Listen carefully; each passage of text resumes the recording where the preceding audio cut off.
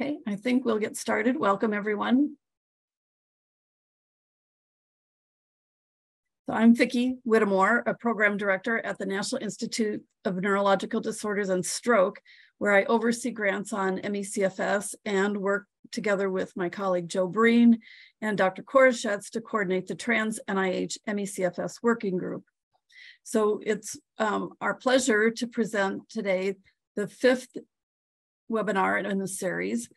We've been working with a really excellent group of investigators, clinicians, and individuals with lived experience, as well as members of patient and leaders of patient advocacy groups as part of the NINDS Advisory Council ME/CFS Research Roadmap Working Group. So you can see the list of all the individuals here who are on the working group. The co-chairs are Lucinda Bateman from Bateman Horn Center, and the other co-chair is Maureen Hansen from Cornell University. So I'd like to thank and acknowledge the working group that planned this particular webinar. The chair is Maureen Hansen, and these individuals have all served to work with Maureen to organize this webinar. I'd also like to thank my team at NINDS, who have been really fantastic in helping to really coordinate things behind the scene, and also acknowledge our partners at RLA for all of their logistical and help and coordination for all of the webinars as part of this webinar series. So this is, as I said, this is a fifth in a series of 8. So after this webinar today, we have 3 more, one December 8th on physiology, January 5th on lesser studied pathologies, and one January 11th on circulation. For more information about any of these research roadmap initiatives, you can go to the website. If you go to NINDS website and just type in ME/CFS Research Roadmap, that will take you to information about this working group and all of the webinars. Video recordings and transcripts from past webinars are posted on the Research Roadmap website, which is there. You can get to it through this website, or also you can get to it again through the NINDS website. Sorry. So just some guidance for participation in the webinar today. The goal of the webinar is really to identify research priorities for research on the role of chronic infection in ME/CFS. What do we know? What don't we know? And what do we need to know to accelerate research? And how will this information help us to inform and identify new targets for treatment of ME/CFS? So questions for each speaker will be addressed immediately after their presentations. So put your questions in the Q&A. We are unable to answer questions that pertain directly to your individual health situation. So please refrain from putting those types of questions in the chat or in the Q&A. We're really looking here to talk about research priorities moving forward. At the end of this whole process, after all 8 of the webinars, we'll be putting together a report that will go to the NINDS Advisory Council and NINDS leadership, and will be presented at their May 2024 meeting. For additional feedback, you can send an email to this email address, ME/CFS Research Roadmap at ninds.nih.gov. And the best way to stay informed about things from the activities that are happening at NIH are to sign up for the listserv at this URL. And we will be soliciting information and feedback from the community on the research priorities using a tool called Idea Scale, and we'll be sending out information. We're in the process of getting that set up for the first 4 webinars. So as soon as that's ready to go, we'll be sending information out about how to access that platform and how to provide feedback on the research priorities. So with that, I would like to introduce Maureen Hansen, one of the co-chairs of the whole ME/CFS Research Roadmap initiative, as well as the chair of this planning group. I'll turn it over to her to introduce the first speaker. Okay, thank you. So I'd like to introduce David Holcomb, who is going to give our lived experience session. So David is a caregiver to his wife and two sons that have severe ME/CFS. He recently retired as a software architect to be able to devote more time to researching potential treatments for his family while also raising awareness of the disease through ME/CFS San Diego, the 501c3 organization that he co-founded with his wife, Debbie. So David, go ahead and tell us your experience. Thank you, Maureen. So I'm going to start out with a short history of the family's health history and then go on to discuss some of the challenges and learnings that we've had along the way. So my wife's childhood history, she had some recurring infections as a child, but by the time she was in high school and college, she was a relatively healthy individual until 1984, when she got a bad case of mono and ended up having to take a semester off of college. After she returned in her senior year, she was experiencing symptoms from type 1 diabetes that wasn't detected or diagnosed until she failed her first drug screen for her first job out of college. Then about 3 years later, she ended up getting endometriosis. And I'm a little curious if either the type 1 diabetes or the endometriosis or both were triggered by a virus, perhaps the Epstein-Barr virus that caused the mono. But then later, she was healthy until 1992, when she got a bad flu-like illness during her second year of going back to graduate school at UCSD. And she never recovered from that. And it turned out to be disabling ME/CFS. During the illness, the only thing that showed up on tests were high liver enzyme levels. And I'm wondering if that was perhaps reactivation of the Epstein-Barr virus causing that. But we then, went to specialists. She did get detected that she had Hashimoto's thyroiditis, but her thyroid levels were normal. She was diagnosed with irritable bowel syndrome. She had all the rest of the standard chronic fatigue, symptoms. And I came across a book from Katrina Burns called Running on Empty. And that was, I was like, hey, dear, this sounds exactly like what you're going through. Because, we were actually, when she got ill, 2 months later, we were getting married. And she was an avid hiker prior to this. And we were going to be doing some hiking in the Black Hills. And she just couldn't go. And that was the first real indicator that for me that, wow, something's wrong here. So we found a specialist in Southern California, Dr. Jay Goldstein, and went to him, and he was able to confirm the diagnosis of fibromyalgia and ME/CFS. So we searched for treatments and cures for 3 years without any success. And we realized that, we had planned on having a family and that, time was ticking. So we talked to a number of specialists, and they assured us that, there shouldn't be genetic nature to this. So we went ahead and started having kids. We had our first son in 96, our second in 98. A couple of miscarriages that turned out it was probably likely due to low progesterone, because when that was supplemented, we had a successful pregnancy in 2005 with our third son. Actually, with the birth of our second son, she had, with the epidural, a CSF leak back in 98.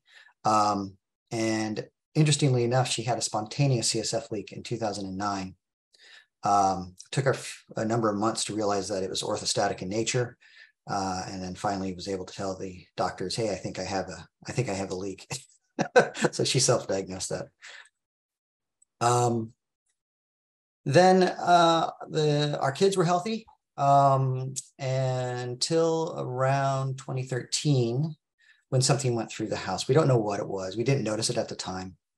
But our oldest two started having, missing days of school, having stomach problems or head problems, that sort of thing. But it was mild enough that we didn't, even the fact we knew about chronic fatigue syndrome, we didn't necessarily, identify it at that time. Another thing that happened shortly after was that my youngest was tested for type 1 diabetes and had 2 autoimmune markers. And so it's a little bit parallel, perhaps, with what my wife went through.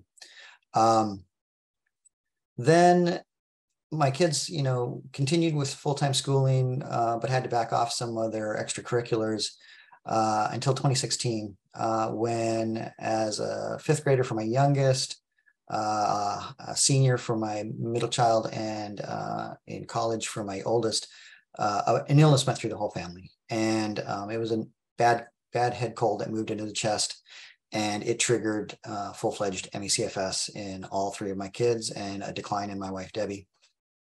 And so that was hard because I was definitely in denial. I didn't want to accept that this was going on, but I was the coach of my youngest son, both basketball and soccer, and he was the Energizer Bunny midfielder.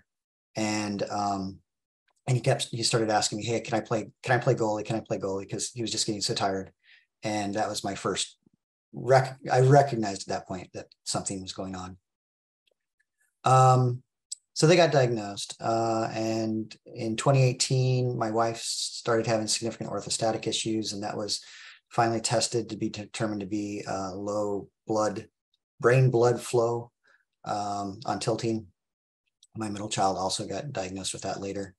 In 2019, however, my oldest son recovered and was able to transfer to UCSD and complete his degree there. So there's some good news. And then, of course, coming along with that, an MCAS diagnosis for all of the three sick kids. It seems like we collect comorbidities, kind of like merit badges. Some of the challenges we've had over the time, doctors, I have to go with my wife to every doctor's visit. We call them dates. And that's just in order to have doctors take her seriously. When we went to the early doctors at UCSD, they showed us a differential that said, hey, if they're suffering these symptoms, send them to a psychiatrist. When my kids were sick, we had Kaiser as our insurance, and Kaiser refused to diagnose them with ME/CFS. We had to go outside and go to specialists to get that diagnosis. School accommodations were always a challenge as their illness progressed. Initially they were going part-time, or we had to switch them to part-time, and we had to get that done through many meetings where social services would be involved, and they would be, of course, threatening us with truancy. And there was always that concern that we'd heard the bad stories about your kids getting taken away from you. And I'm curious if ME/CFS caused by COVID is perhaps one of the increases in the cause of the increases in school avoidance that we've heard about recently. Social Security disability, of course, is a challenge getting through that. They still use old policies from prior to the IOM report, where a psychologist is supposed to be used to evaluate the severity of the disease. For all those things that I just mentioned above, a biomarker or test, ideally one that indicates severity, would be really helpful. Whole genome testing, had that done when the price dropped below $1,000. Ironically, that was filled with its own challenge because Veritas, the company we used, had a problem with their mitochondrial DNA pipeline where they compared it to the wrong reference, and that popped up a normal haplotype as a pathogenic variant. So we had fun tracking down that wild goose chase. All of our genomes have been supplied to Personal Genome Project, so they're available.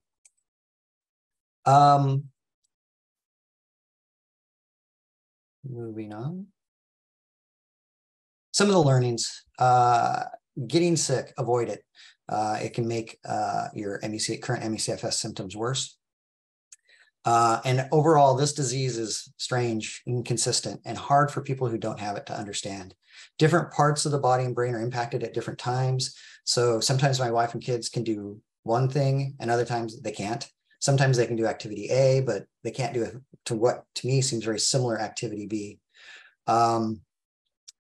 Sleep, of course, is a challenge. Sleep initiation, particularly for my kids. They're tired but not sleepy, and so their sleep cycle shifts, and they end up having to go around the clock probably once every 3 months. The energy envelope, it's not marked. Knowing, pacing is easy to say, but you're always challenged with where that limit is. And then sometimes in life, there's opportunities to make memories, to have still a little bit of a life, even with this disease. And you're going to pay a short-term cost, but the question is is there going to be a long-term cost? And finally, identifying those causal relationships is very difficult, especially for my family. My wife disconnects from her body to get through the day-to-day pain. And so when I'm trying to get feedback from her on whether a treatment is working, it can be difficult. And my kids, of course, are kids. They're inconsistent with their medications and feedback. Concluding thoughts. I'm preaching to the choir here, but ME/CFS needs a lot more research funding and a lot more researchers just based on the disease burden and economic impact. We need to actively work to reverse the incorrect messaging of the past decades. And we need to make ME/CFS and other infection-associated chronic conditions a subject in the medical education and on healthcare licensing tests so that physicians are made aware of this disease. And finally, we need to produce a detailed research roadmap to encourage, guide, and coordinate new and existing researchers in the field. And that is hopefully what we will be working on more today. So thank you for your time. Thanks very much for your perspective. Your experience is sadly similar to a lot of other patients and parents of patients. I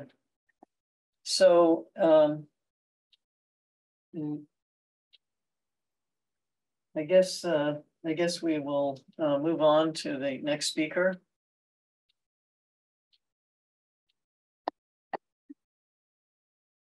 So the next speaker is Michael Peluso. Michael is an infectious disease physician scientist at the medical school at the University of California, San Francisco, where he is assistant professor of medicine. He has research funding to study the HIV reservoir, but recently has done some important work concerning the persistence of SARS-CoV-2 that we'll be hearing about. Michael, go ahead. Hey, everybody. Thanks so much for the invitation. I'm really happy to be here with you. I just want to say before I start that I really agree with a lot of David's points, especially the importance of including these conditions in the sort of medical education training that we go through. It's like very important, and there's not enough of that we learn about in medical school and residency. So yeah, as was mentioned, I'm an infectious disease physician and clinical researcher here at UCSF. And at the beginning of the pandemic, sort of became interested in what might have turned out to be the long-term impact of COVID, and have been studying that for the last 3 years. So I'm going to talk today about some work in viral persistence, but just to say that most of my experience in long COVID comes from our research program in San Francisco, which is called LINC, which stands for Long-Term Impact of Infection with Novel Coronavirus. And LINC launched really in the earliest days of the pandemic to understand what happened to people after they had COVID, based on the assumption that it would probably be more complicated than it had been billed at the time as a 2-week illness. So we opened our program in April of 2020, and within 2 weeks of opening the program, began to encounter participants with what would now be called long COVID, although we didn't have a name for it at that time. We worked to sort of systematically record and bank specimens on people that we were seeing.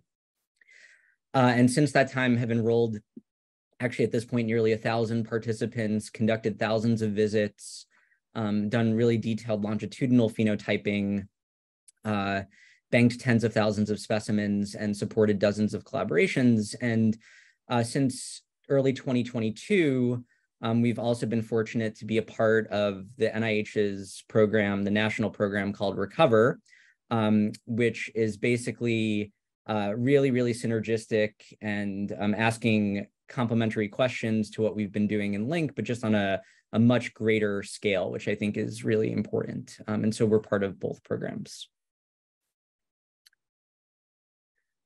So I'm going to begin with what we know, and I'll touch briefly on ME in all of these sections, but talk mostly about long COVID. So we know that infection-associated chronic conditions are common. I probably don't need to explain that to this audience. There's a really nice review paper from a couple of years ago looking at different conditions associated with various infections. ME is probably the prototypic and likely, perhaps until long COVID, the most common.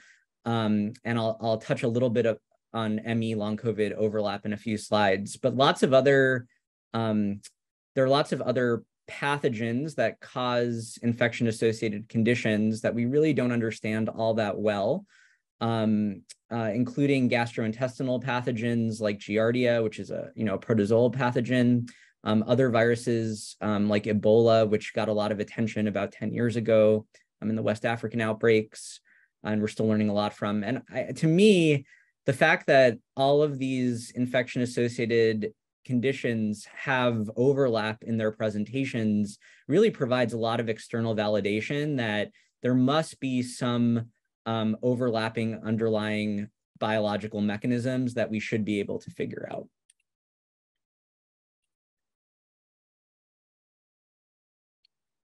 Lots of people are affected already. This is a figure from a paper that Lisa McCorkle from the Patient-Led Research Collaborative and I published in Nature last month. Currently, there are estimated to be over 65 million people with long COVID right now. The CDC estimates that there are 24 million people with pre-COVID ME. That's probably a low estimate, and that number is honestly probably closer to the 65 million with post-COVID long COVID. And if 5% of COVID cases over the next 10 years get long COVID, that's on par with current estimates of the burden of things like heart disease. And these numbers are already on the same level as other high priority medical conditions like cancer and stroke and Alzheimer's and HIV. So I don't think that people should really make the argument anymore that not enough people are affected for this to be important. That's clearly not the case.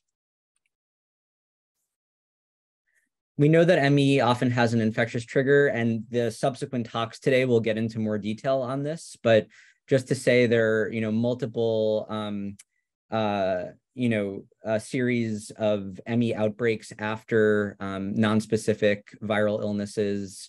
There's some controversy regarding whether multiple different pathogens can cause ME, or there's a single or set of pathogens that can cause ME, which is nicely outlined in Dr. Hansen's recent paper here. It's likely that enteroviruses, which again we'll hear more about, are probably the biggest culprit, and there is evidence for enteroviral persistence, which I'll touch on. But reactivation of DNA viruses like herpes viruses may also play an important role.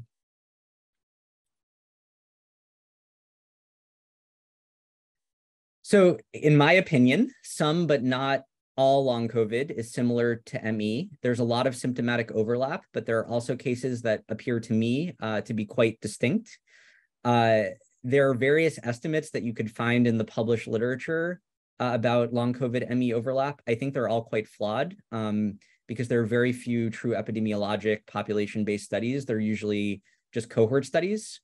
We tried to sort of jerry-rig a ME case definition in LINC, and our upper estimate for the participants in LINC who have ME overlap is about 18% among people who got COVID prior to ever being vaccinated. And there are other cohorts that have tried to do this, which have found a lower incidence, probably around 2 to 5%.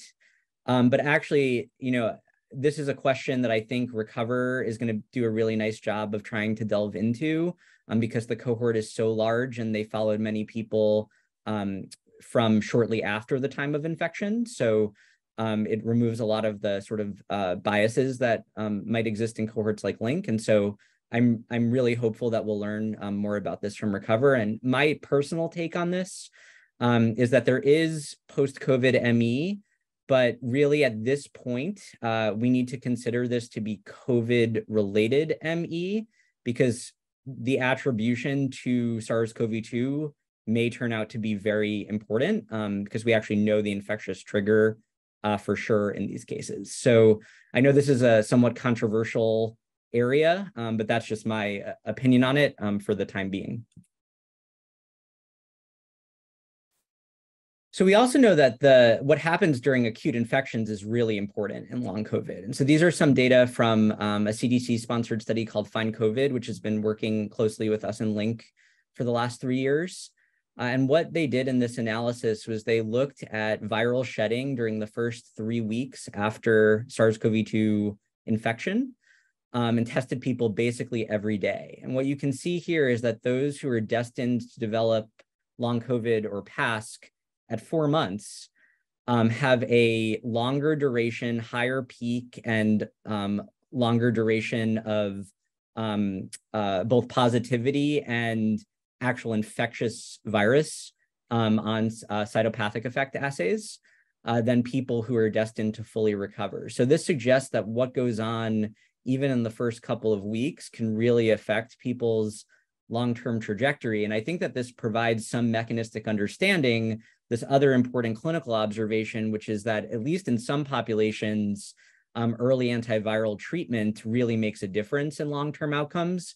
So these are data from the VA cohort that showed that antivirals for people who qualify in the first 5 days of symptom onset changes both long COVID outcomes and other outcomes like heart attacks and diabetes and strokes and blood clots out to 6 months.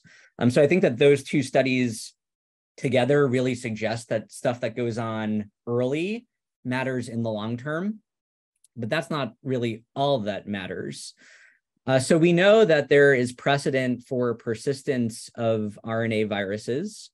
This is a nice paper from Diane Griffin from Hopkins from last year that basically explains why this might happen. And so we typically think of these viruses as coming and going, but there's clear evidence that at least some of these viruses can persist beyond the acute phase and can be recovered from people with infection-associated chronic conditions. So people used to ask me as an HIV doctor at the beginning of the pandemic, what's the difference between HIV and SARS-CoV-2? And I would say HIV is a virus that persists, it integrates, it persists forever, and SARS-CoV-2 is transient, it should come and go. And I think that that framework has now sort of been challenged and is falling out of favor, at least in some cases. This is a really nice review paper from Amy Proal, who's a microbiologist at the Polybio Research Foundation, where she cataloged all of the studies over the last few years that have examined and found evidence for persistence of different components of SARS-CoV-2. And I'll touch on some of these in the talk, but encourage you to check out this paper.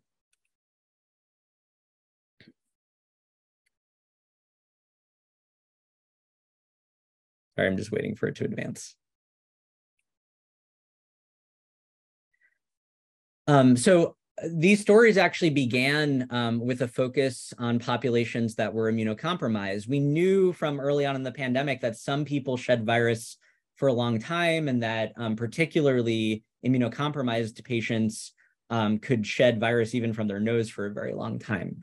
This was a really nice study that was done in Europe, looking at people with inflammatory bowel disease, doing gut biopsies 6 months after they had COVID.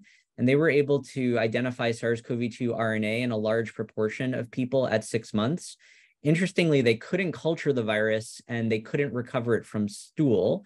And it was not related to the severity of the initial illness, but it seemed to be related to long COVID in the sense that a large proportion of people who had evidence of viral persistence reported post-acute symptoms, including GI symptoms, whereas those who did not have evidence of this generally did not have symptoms. So this was an early look that I think was really provocative, that there could be persistence, particularly in the GI tract.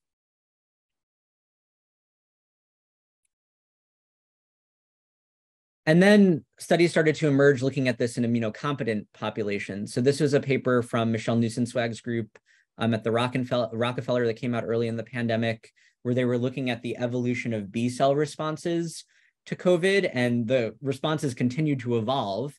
And so they were looking for why this might be, and they found on staining, again, of gut biopsies that they thought that they were identifying components of SARS-CoV-2 RNA in the GI tract of people who presumably felt fine. There's no clinical data about these individuals, but a really provocative finding. And then many of you might be aware of this really nice paper that came out from Dan Chertow's group at the NIH in Nature earlier this year, where they performed autopsies on people who died after COVID, not necessarily related to COVID. And what you could see here on the right side of this figure is that they were able to identify SARS-CoV-2 RNA in a variety of tissues, including neurologic tissues, for up to 6 months post-COVID from people who died from other causes. So again, not a study of long COVID, but suggesting that this is a true phenomenon. So measuring tissues is really hard, and there have been efforts to look for antigen or virus in more easily accessible spaces, particularly the blood. David Walt's group at Harvard has done a lot of important work in this area, and their first look at this was published in CID last year. David developed the single molecule array assay and then further developed it to look at SARS-CoV-2 antigens. And they studied a pretty small cohort of about 36 people with long COVID and found that a really high proportion had intermittent detection of full-length spike in plasma for up to a year. It's hard to draw a lot of conclusions from this paper because the sample size was very small. It was mostly people with long COVID. They didn't have good comparisons to people who recovered or to true negative samples. And the clinical data were pretty limited, including a lot of people were tested after they had subsequently been vaccinated. So hard to know whether this was really attributable to the infection. But after we saw this paper, we decided to develop a collaboration with David's lab, which has been really wonderful. And so have been working to apply this assay to samples from Link. So what we did was we sent 250 pre-pandemic control samples. It is impossible for these people to have had COVID because the blood was collected in like 2015 to 2018. And the blood was collected and processed in the same way by the same labs as 172 people post-COVID across 600 time points between 30 and 450 days post-infection. And really importantly, the vast majority of these samples, the blood came out of a person's arm before a vaccine ever went into them. And we did the same exact assay in David's lab. And what we found is quite striking. The false positive prevalence in the pre-pandemic samples was 2%, so it was very low. And we clearly found increased prevalence of detectable antigen in plasma during all of the post-acute time periods up to as far as we looked, which was at 14 months. Even more compelling to me was that there was a relationship with the severity of the initial illness. So people who had been hospitalized for COVID were twice as likely to have this than people who had not been hospitalized.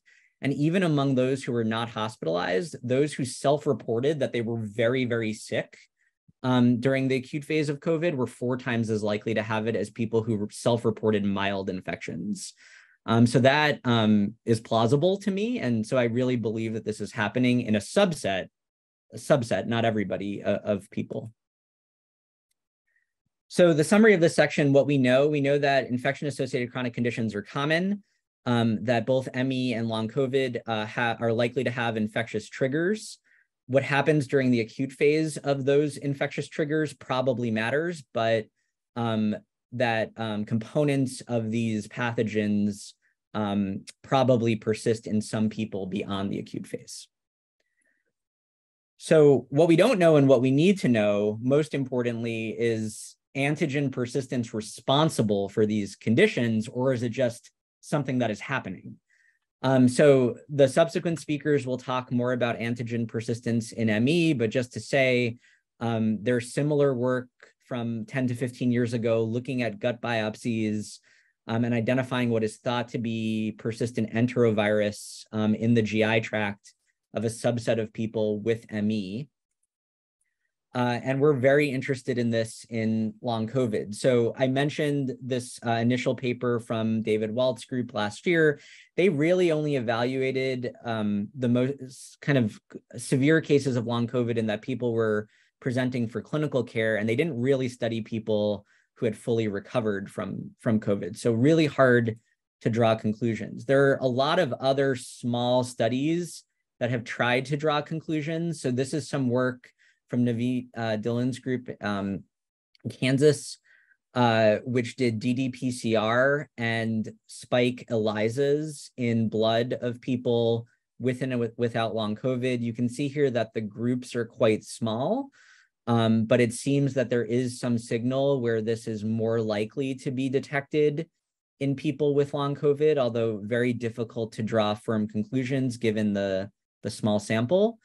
And then on the right is a study, another study from Europe, looking at circulating S1 in people prior to vaccines, where they found that the proportion of people with ongoing long COVID where this was detected was about 60%, and that was about twice as high than in people who had fully recovered from COVID. But again, the sample was so small that they couldn't really draw firm conclusions from this. But that's, to me, quite a provocative observation. So as you can imagine, we are now interested in looking at this in LINC. We did an early study about a year and a half ago in collaboration with Ed Getzel at UCSF, where we looked at participants in LINC with and without neuropsychiatric long COVID, so who had COVID, post-COVID, anxiety, depression, and other neuro and neurocognitive symptoms. We looked 3 months post-COVID at proteins found in exosomes, which are little sort of packaged vesicles that are derived from different cell types in the body. So we looked at exosomes that are thought to be derived from neurons and astrocytes in this study. And what we found, to me, again, was really striking. So there was some background false positive rate in pre-COVID controls. Those who had COVID but fully recovered had more detection of spike in these exosomes. Those who had long COVID but no neurologic symptoms had a higher level. And then the highest level was found in those with long COVID with neurologic symptoms. So again, this was a small study, about 40 people, but a really provocative observation. But not all of the studies are positive. So this is a recent study from a really well-regarded group in Sweden, where they looked at people with neurocognitive long COVID and looked in both plasma and spinal fluid, and basically found no evidence of antigen persistence in this cohort. Now, that being said, if you look at the sample size, there were 25 people with long COVID and 6 without long COVID.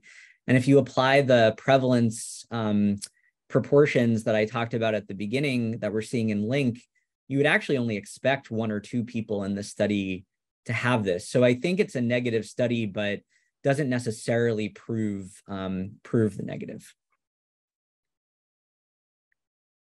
So as I mentioned, in this collaboration with David Walt, we're now looking at this in LINC. And so in that same cohort that I showed at the beginning, we also have detailed long COVID symptom data.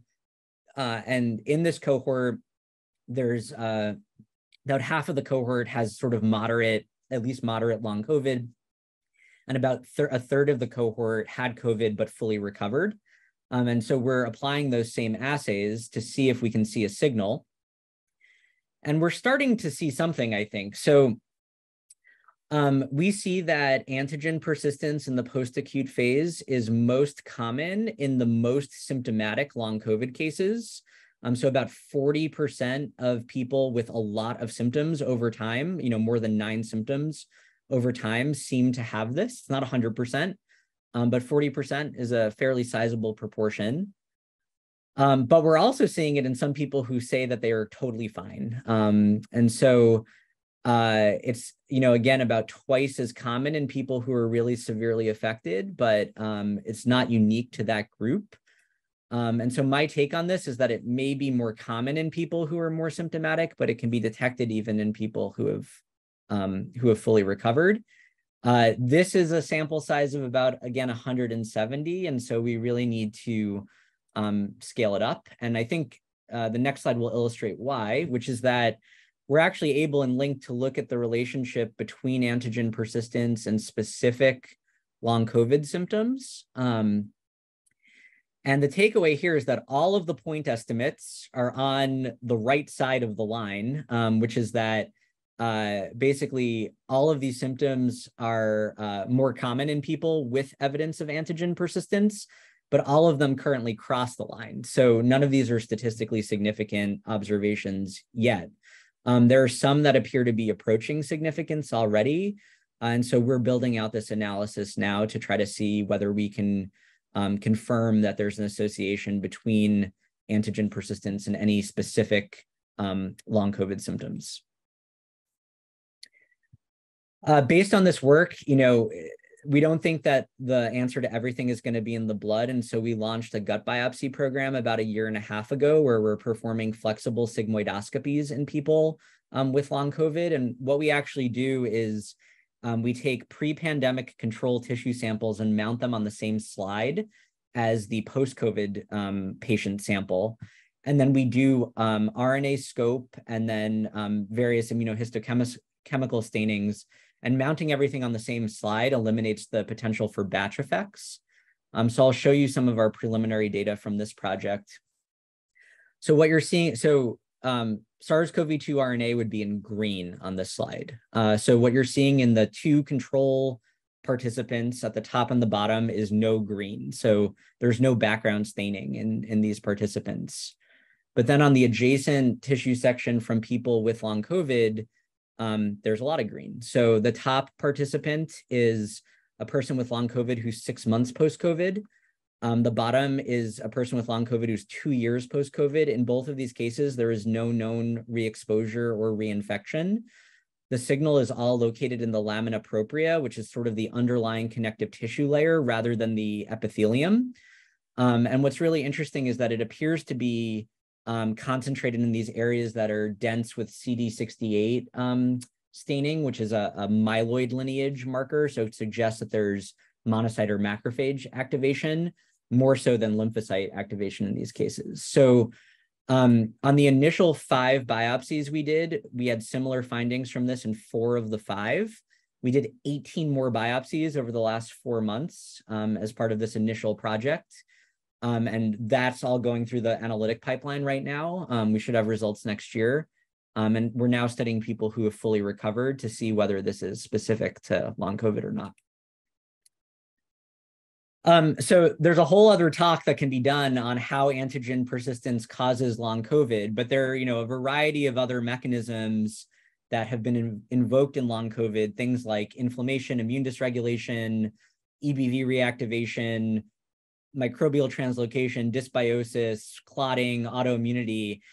The reason that viral persistence is so attractive to me is that it could exist upstream of all of these things and be sort of the most proximal driver of everything that subsequently happens. And so I'll just touch on a couple of points that I think are really important in terms of how this could actually cause disease. So the first is really, really interesting work that's come out of the Gladstone Institute here in San Francisco from Katerina Casaglow's group. She's a neuroscientist, looking at the molecular interaction between spike protein and fibrinogen, where spike protein actually conformationally changes the fibrinogen, makes it more likely to polymerize as fibrin. And that's a mechanistic explanation for why people might have these microclots that have been, found by Regia Pretorius' group in South Africa. So this spike fibrin interaction and then the relationship between fibrin and microglial activation is very, very interesting to me, and I think is going to turn out to be important.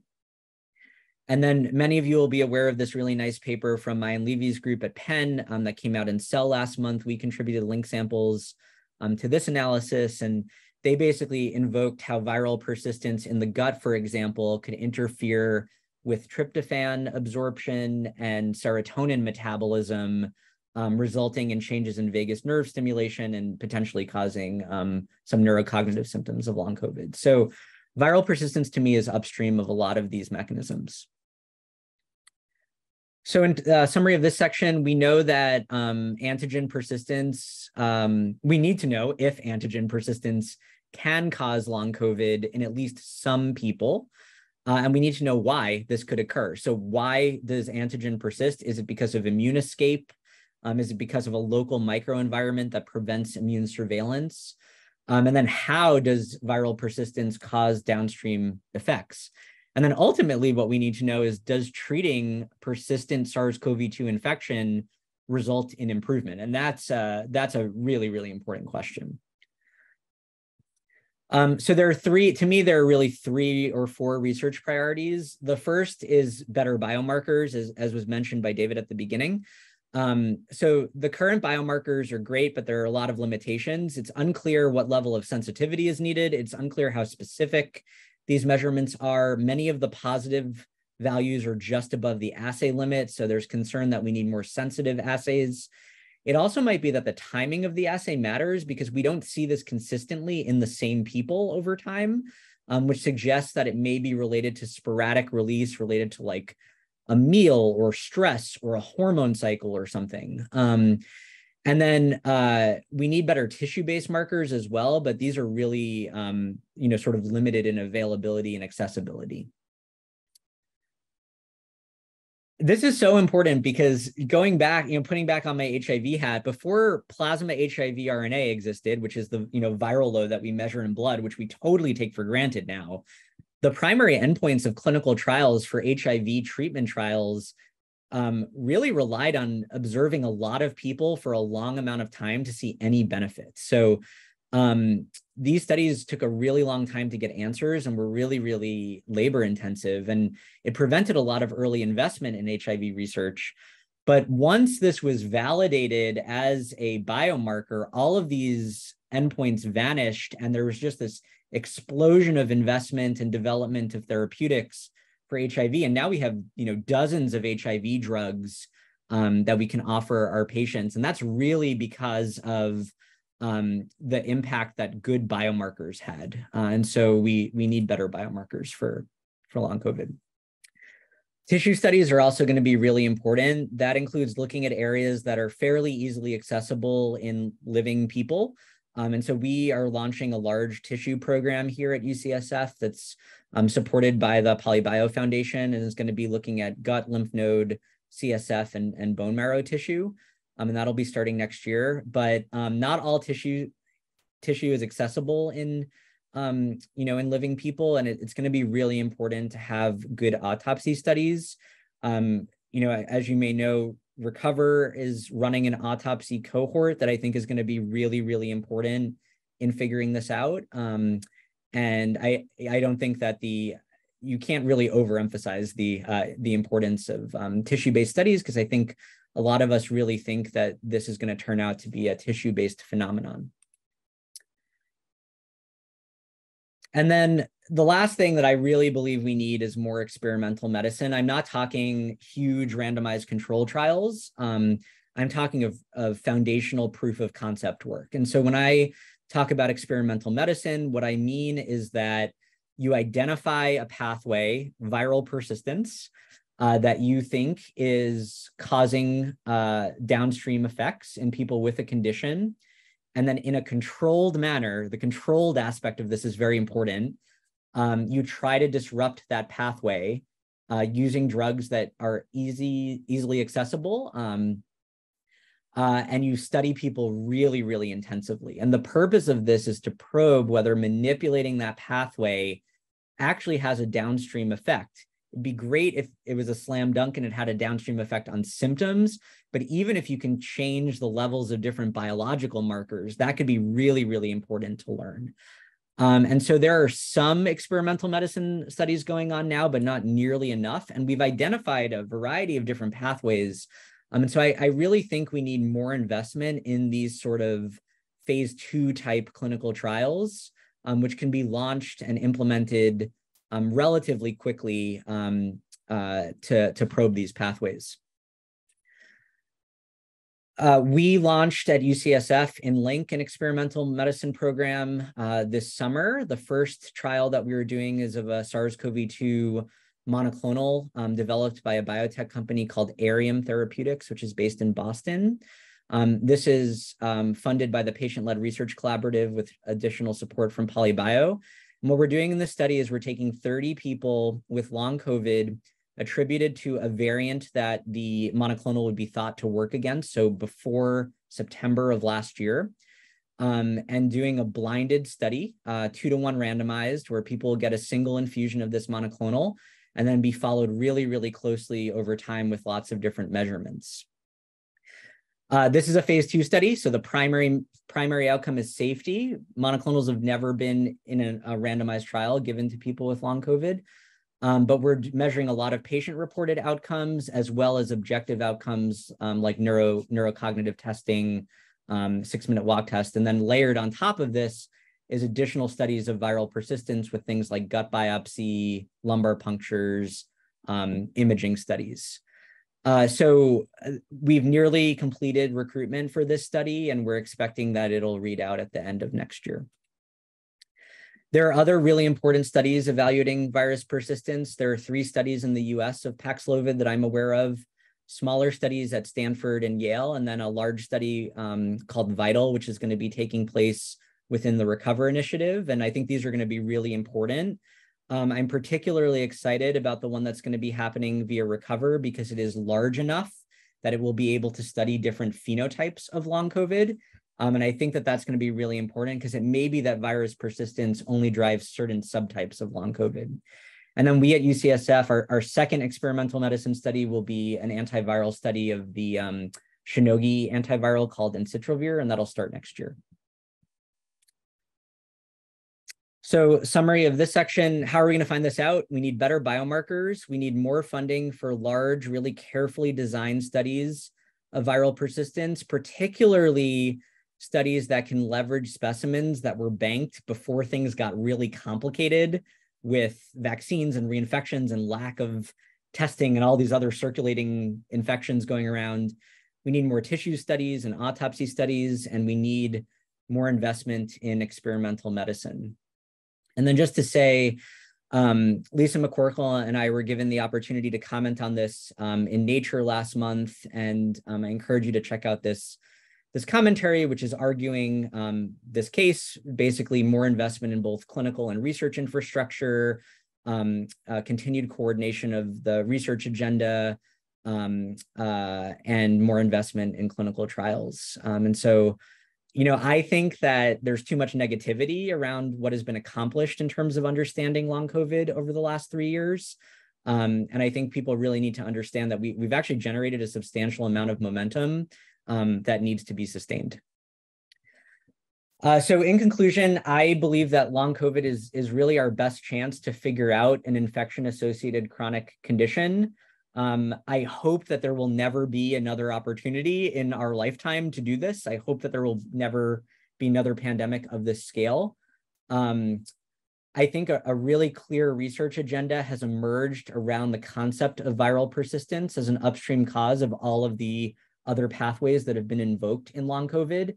And we really need more investment specifically targeting this pathway. And I think that the answers that we find in long COVID are really important because the hope is that these will then be translatable to sort of further jumpstarting research in ME to better understand the drivers of non-COVID ME. So I'm going to end there with some acknowledgements. I want to acknowledge the other PIs of both our local program and our Recover program, foundation funding from PolyBio and Patient-Led Research Collaborative, the NIH, including Recover, and of course our volunteers and our community advisory board. Thanks for the opportunity to speak with you today. Thank you so much, Michael, for a really excellent presentation. So there's several questions in the Q&A that I will read out. I would also encourage any of the panelists to raise their hands, and I'll call on you. But let's start with some of the questions in the Q&A.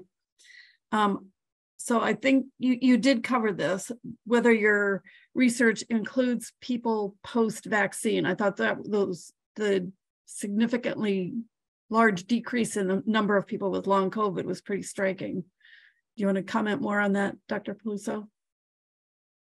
Yeah, so, the majority of our cohort was enrolled pre-vaccine. And so I do think that we saw a lot more long COVID in that era. But, we have gone through this exercise where sort of each breakthrough in COVID, when vaccines were developed, when Omicron happened and may have been milder, when antivirals came out. At each stage, people have sort of declared that this is going to be the solution to long COVID, including post-COVID ME. And I know plenty of people who got vaccinated and got COVID and subsequently got long COVID. I know plenty of people who had Omicron and got long COVID. I know plenty of people who got treated with antivirals and got long COVID. So even though it might be less common, it has not gone away. We do not have a specific, I wasn't sure if you were asking about sort of vaccine injury. We don't have a specific program around that, but there are groups that are investigating that. And I think it's a important and relevant question. Great, thanks. So the next question is something that we talk about a lot. So, and being part of the discussions in Recover on the NIH side, we've discussed this a lot, how to compare individuals who've had COVID and long COVID with individuals who've had ME/CFS for decades. It's really a challenge to think about, are we comparing apples and oranges when we would think about doing those kinds of studies? Yeah. Would you comment on that, Michael? That is a really important point, and the fact that we're at least acknowledging the point up front, I think is also important. That's sort of part of the reason why I think it's, there are sort of lumpers and splitters in all areas of medicine. And I think that the field of understanding for long COVID is still at the point where we really need to be splitters, and sort of think about groups differently. I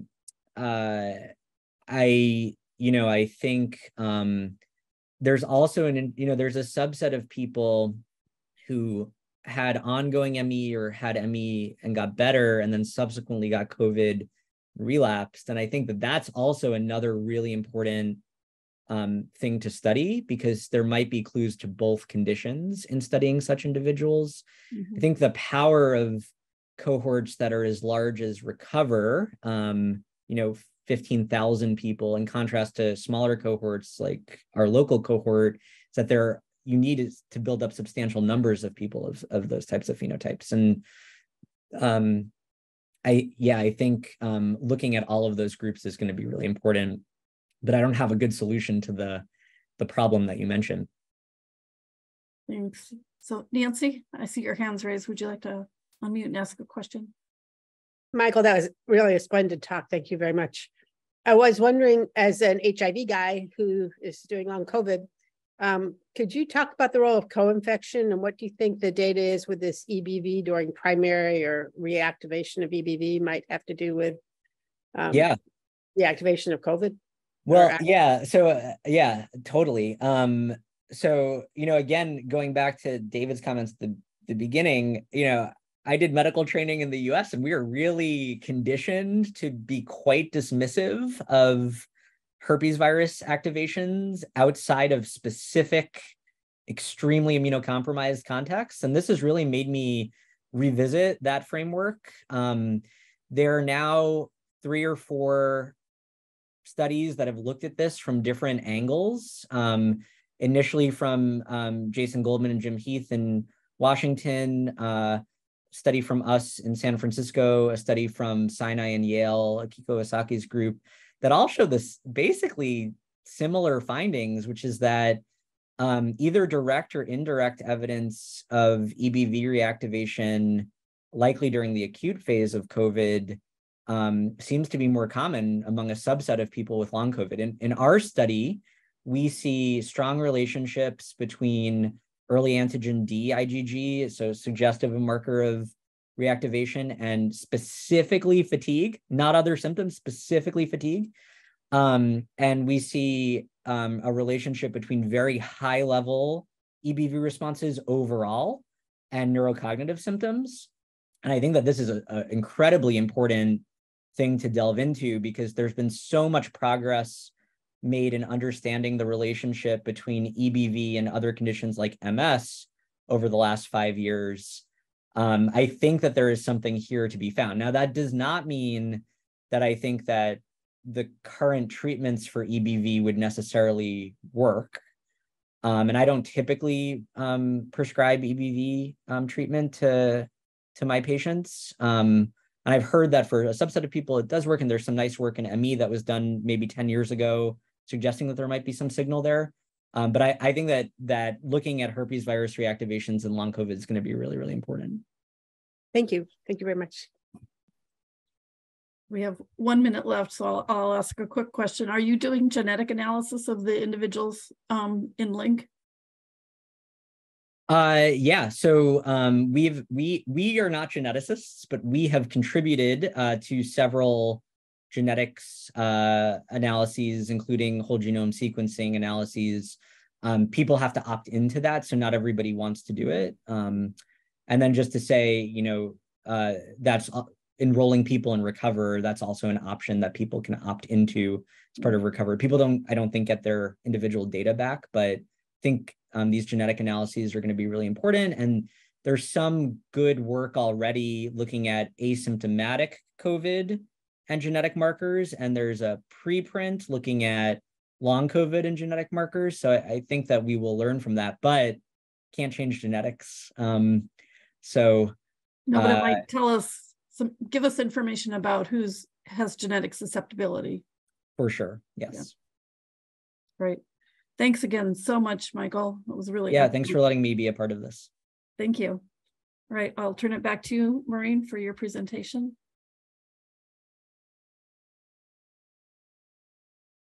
Okay, thanks. I have to share my screen.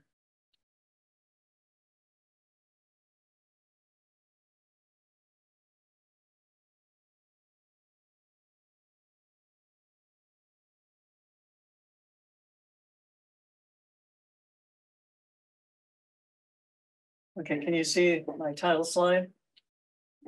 Yes, we can. Good. Okay, so I'm talking about chronic infection in ME/CFS, avoiding the herpes viruses, which are going to be the subject of the next talk. I'd like to say that I had not seen Michael Peluso's presentation before, but it's very interesting how it resonates with what I'm going to talk about. One thing that I could tell him is that we did publish a paper a few years ago, Arnaud Germain, myself, with an estimate that the worldwide prevalence of ME at that time was 65 million, which is very close to what we're hearing is the prevalence of long COVID. The other thing that I would like to say about his talk resonating with mine is that he mentioned that he thinks we should be referring to COVID-related ME and not just conflate the two. And I agree with that, and I will mention more about that in my talk. So these are what we were asked to do. We were asked to talk about what we know and what we don't know. What I'm going to actually say is that I think some of the things we think we know, we might not actually know, and that we need to learn whether what we think is correct or not.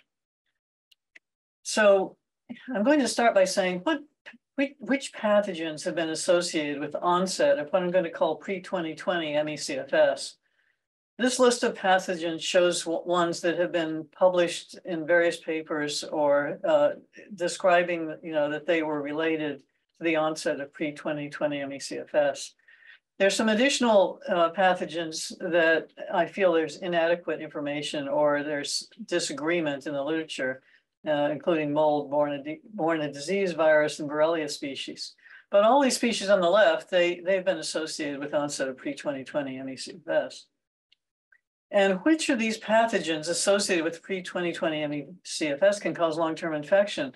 Well, in fact, it's the same list. All of these pathogens are known to be able to cause long-term infection. But if you ask which pathogens associated with pre-2020 ME/CFS have not definitively been shown to cause a syndrome that includes post-exertional malaise, we have a list of most of those pathogens. So studies on these pathogens as causal for chronic fatigue syndrome have actually used rather weak diagnostic criteria. And so whether you think these pathogens are causal of chronic fatigue syndrome depends on your definition of chronic fatigue syndrome. So I really feel that loose chronic fatigue syndrome diagnostic criteria result in conflating multiple types of chronic infections or other illnesses. One of the more notorious criteria is the Oxford criteria for chronic fatigue syndrome, in which fatigue is the principal symptom. It has to be disabling and has to be present for 6 months. But other symptoms don't have to be present, and particularly post-exertional malaise doesn't have to be present, but not even myalgia or sleep disturbances. So this is a really vague criterion, and many different diseases could fit in this definition. And then there's the 1994 Fukuda criteria, which was somewhat better. It required, again, a minimum of 6 months of symptoms. It also, however, did not require post-exertional malaise. You had to have any 4 of these symptoms that I'm listing here, but post-exertional malaise could be one of these, but it didn't have to be one of these. So I think as a result of this, you can also include illnesses on that list, known chronic illnesses that would fit the Fukuda criteria that I don't believe should be called ME/CFS. The controversy over what should be called ME or ME/CFS has gone on for quite a long time. And I just show a few examples here of people opposing vague definitions. I'm not going to read everything here. People can read this quicker than I can say it, but I will say the introduction of chronic fatigue syndrome to designate ME does nothing to indicate the unique epidemiological, geographical, clinical, and laboratory findings in ME, and can only add to the confusion. That was 1988 by a major ME researcher. And then Melvin Ramsey, who is famous as the person who presided over the 1955 outbreak of ME, says that this post-viral fatigue syndrome, it covers conditions such as post-influenza debility or the more severe post-infectious mononucleosis fatigue state. And these are in contrast to the 3 cardinal features of ME, which is a unique form of muscle fatigability, whereby even after a minor degree of physical effort, 3 or more days elapse before muscle power is restored, the extraordinary variability or fluctuation of symptoms, and the alarming chronicity. So this controversy has gone on for a long time, and I think that a very valuable exercise that was done somewhat similar to this roadmap exercise was done in 2015. A year's worth of study resulted in the IOM ME/CFS diagnostic criteria. And these IOM criteria for ME/CFS, what we now call ME/CFS as a compromised name, is now requires post-exertional malaise, unrefreshing sleep, and new fatigue of more than 6 months, and either cognitive impairment or orthostatic intolerance. And I think using a definition like this is as well as the Canadian consensus criteria or the international consensus criteria that all require post-exertional malaise will give us a much better definition of a more uniform illness that we can then study. So I want to give an example of the importance of the consistent criteria for selection of subjects, because finding molecular biomarkers are going to be very difficult when multiple post-acute infectious syndrome cases are combined. And one issue is that a number of ME/CFS clinicians are likely to see patients who have a variety of chronic infections or post-acute infection syndromes. And now to this list, we're adding long COVID. But this is an interesting table that was in a letter to editor published by John Chia and his son, and in which they looked at 200 patients and what those that showed up with what apparently seemed to be chronic fatigue syndrome. Well, a full 18 of those patients turned out to have a chlamydia pneumonia infection that was treatable. So that, you know, that's very important. Then there were some patients with herpes virus infections here that were also treatable. And but what was quite fascinating is that by far the majority of the people who showed up with the chronic fatigue syndrome symptoms had very high levels of antibodies to enteroviruses. And there were, of course, some that you couldn't identify their cause as well. But this really shows that if you took this batch of patients and you tried to find a molecular marker that was common to all of these 200 people who could be defined as having chronic fatigue syndrome by either the Fukuda or the Oxford criteria, what are your chances of finding something that will really define that group? This is really the importance of the consistent criteria for selection of subjects. There are other sources of diversity that you can't do anything about. For example, especially the genome of the subjects. There's no way you can control for that. People are going to have co-infections with various herpes viruses, potentially with HIV and other persistent infections. Of course, sex is a variable, and the gut microbiome. There's also the environment, the diet, and the drugs. So with all those other aspects of diversity, we should at least have a defined illness that doesn't encompass any post-acute infection syndrome. So all of these pathogens are known to cause post-acute infection syndromes that likely don't fulfill the IOM or other PEM requiring definitions, although some of them have actually not been investigated carefully to see if they do. But many of these, there are patients who do not fulfill the IOM criteria. And I believe that then these should not be described as chronic fatigue syndrome nor as ME/CFS. Instead, they should be, for example, described as chronic Q fever or chronic toxoplasmosis or chronic SARS-CoV-2, in other words, long COVID. So one very famous study is the Dubbo study from Australia, and this has convinced many that multiple pathogens can cause chronic fatigue syndrome. But I would like to point out that this study did not require PEM in the subjects.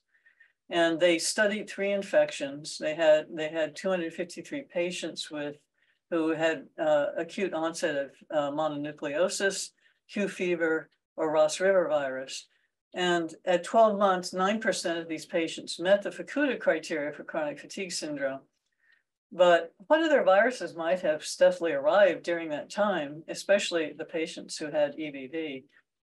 And I'm going to get to that point later. But I don't believe that this study should be used to say that any pathogen can cause, any of these pathogens can cause chronic fatigue syndrome, because it depends, unless you have a very loose definition of what chronic fatigue syndrome is. So if all pre-2020 ME/CFS is caused by an acute infection, then why do only about 2/3 of patients mention a preceding infection? Well, the fact is a large proportion of enteroviral infections are asymptomatic. And I think one benefit of information that's coming out of the SARS-CoV-2 pandemic is just how often infections with RNA viruses can be asymptomatic. It's to the advantage of the virus to not cause a symptomatic infection, because then you go around and eat out in a restaurant, go to a conference and infect other people because you don't even know you were ill. Now, when people search for an explanation, they might suspect an event that occurred around the time of falling ill. Now, if they don't have an acute illness around the time of falling ill, what would they have to come up with some explanation. So many people will say, oh, I had a car accident, I had some mental trauma, I was exposed to some terrible chemicals or some mold or some other environmental exposure. Now, the fact is that these could factor into why someone has acquired ME/CFS, because these are all known to affect your immune system. But it's quite possible that people had asymptomatic infections with something, an enterovirus or something else, and that is why they have acquired ME/CFS. In my opinion, all ME/CFS is going to turn out to be post-viral. Now, a striking number of patients mention a herpes virus infection, especially EBV, after which they weren't well. But here's the problem. What asymptomatic or even symptomatic viruses might have affected them either shortly before or after they became ill with mononucleosis? Now, this is especially an issue given the protracted recovery period that occurs following EBV infection in some people, even ones who get completely well. So I think that we're going to hear more about herpes viruses, but I also think that we don't have information that's sufficient for us to conclude that EBV or other herpes viruses can be by themselves the viruses that incite ME/CFS. A major point that I'd like to make is that post-acute infection syndromes that result in post-exertional malaise cannot be caused by any pathogen. There are pathogens that cause chronic infections that do not cause post-exertional malaise. So which pathogens are known to cause post-acute infection syndromes that do include post-exertional malaise? Right now, we've got enteroviruses, SARS-CoV-2, and maybe herpes viruses. We'll hear more in the next talk. And this list may not be complete. There may be other viruses that we don't know about that indeed are also causing post-exertional malaise and a post-acute infection syndrome that we would call ME/CFS. But right now, these are the only ones that we can really conclude fit the ME/CFS definitions that include PEM. So this is something I like to bring up because we've heard the abundant funding and activity that's going on right now in long COVID studies. So can study of pre-2020 ME/CFS be replaced by studies of long COVID that fulfill the 2015 IOM criteria? And researchers such as Michael Peluso, in fact, are aware of the difference between people with PASC and long COVID that fulfill the criteria. So I agree with him completely that the similarity in symptoms suggests that some of the same molecular, biochemical, and physiological pathways are disrupted in both syndromes, and that new treatments that provide symptomatic relief of long COVID may benefit patients with pre-2020 ME/CFS. However, if pre-2020 ME/CFS persists because of chronic infection, drugs that treat SARS-CoV-2 chronic infection will not treat pre-2020 ME/CFS unless those drugs affect all RNA viruses. And there are a small number of drugs that do affect multiple RNA viruses. And one of these is remdesivir. This is a nucleotide analog that confuses the RNA virus when it's replicating. So it would work also on enteroviruses, but whether this would work on a chronic enteroviral infection, we don't know. I would also argue that if pre-2020 ME/CFS persistence involves molecular mimicry to enteroviruses, then the autoantigens will likely differ from the autoimmunity induced by SARS-CoV-2. And SARS-CoV-2, coronavirus, doesn't share sequence similarity with enteroviruses.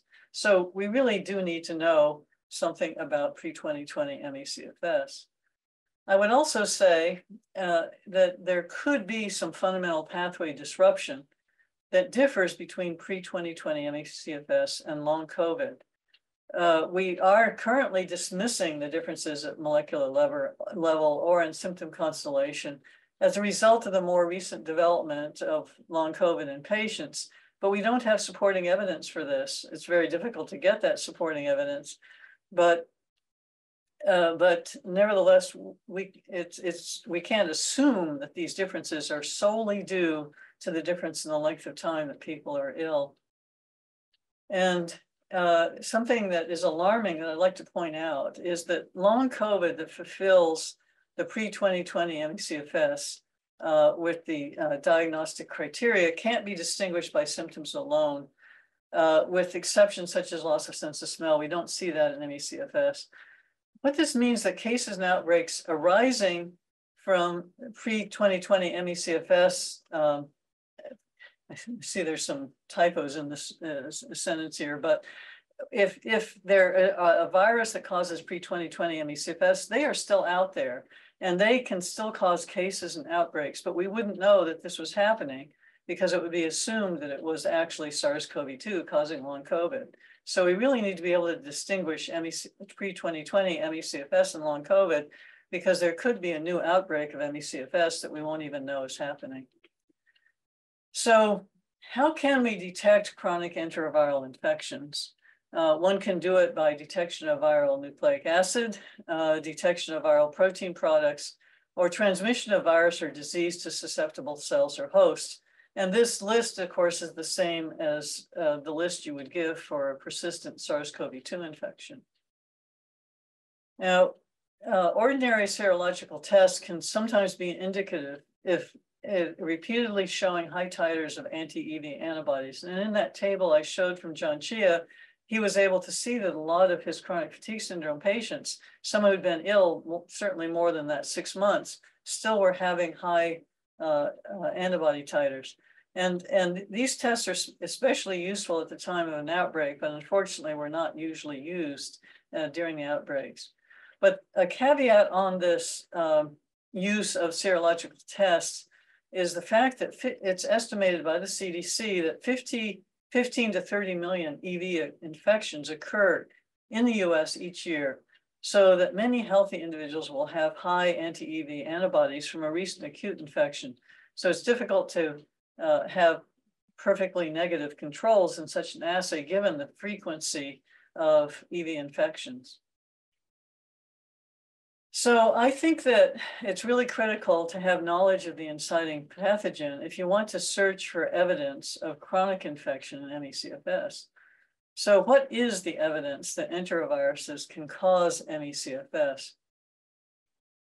One thing is that the non-paralytic enteroviruses, polio being a paralytic enterovirus, the first Coxsackie virus was actually not discovered until 1947.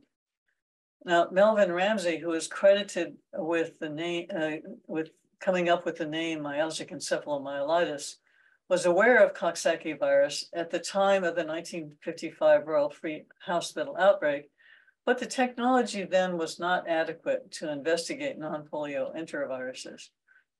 So the most evidence for enteroviruses as causes of ME/CFS outbreaks and sporadic cases comes from studies that were done at the time of the many outbreaks in the 1980s and the early 1990s.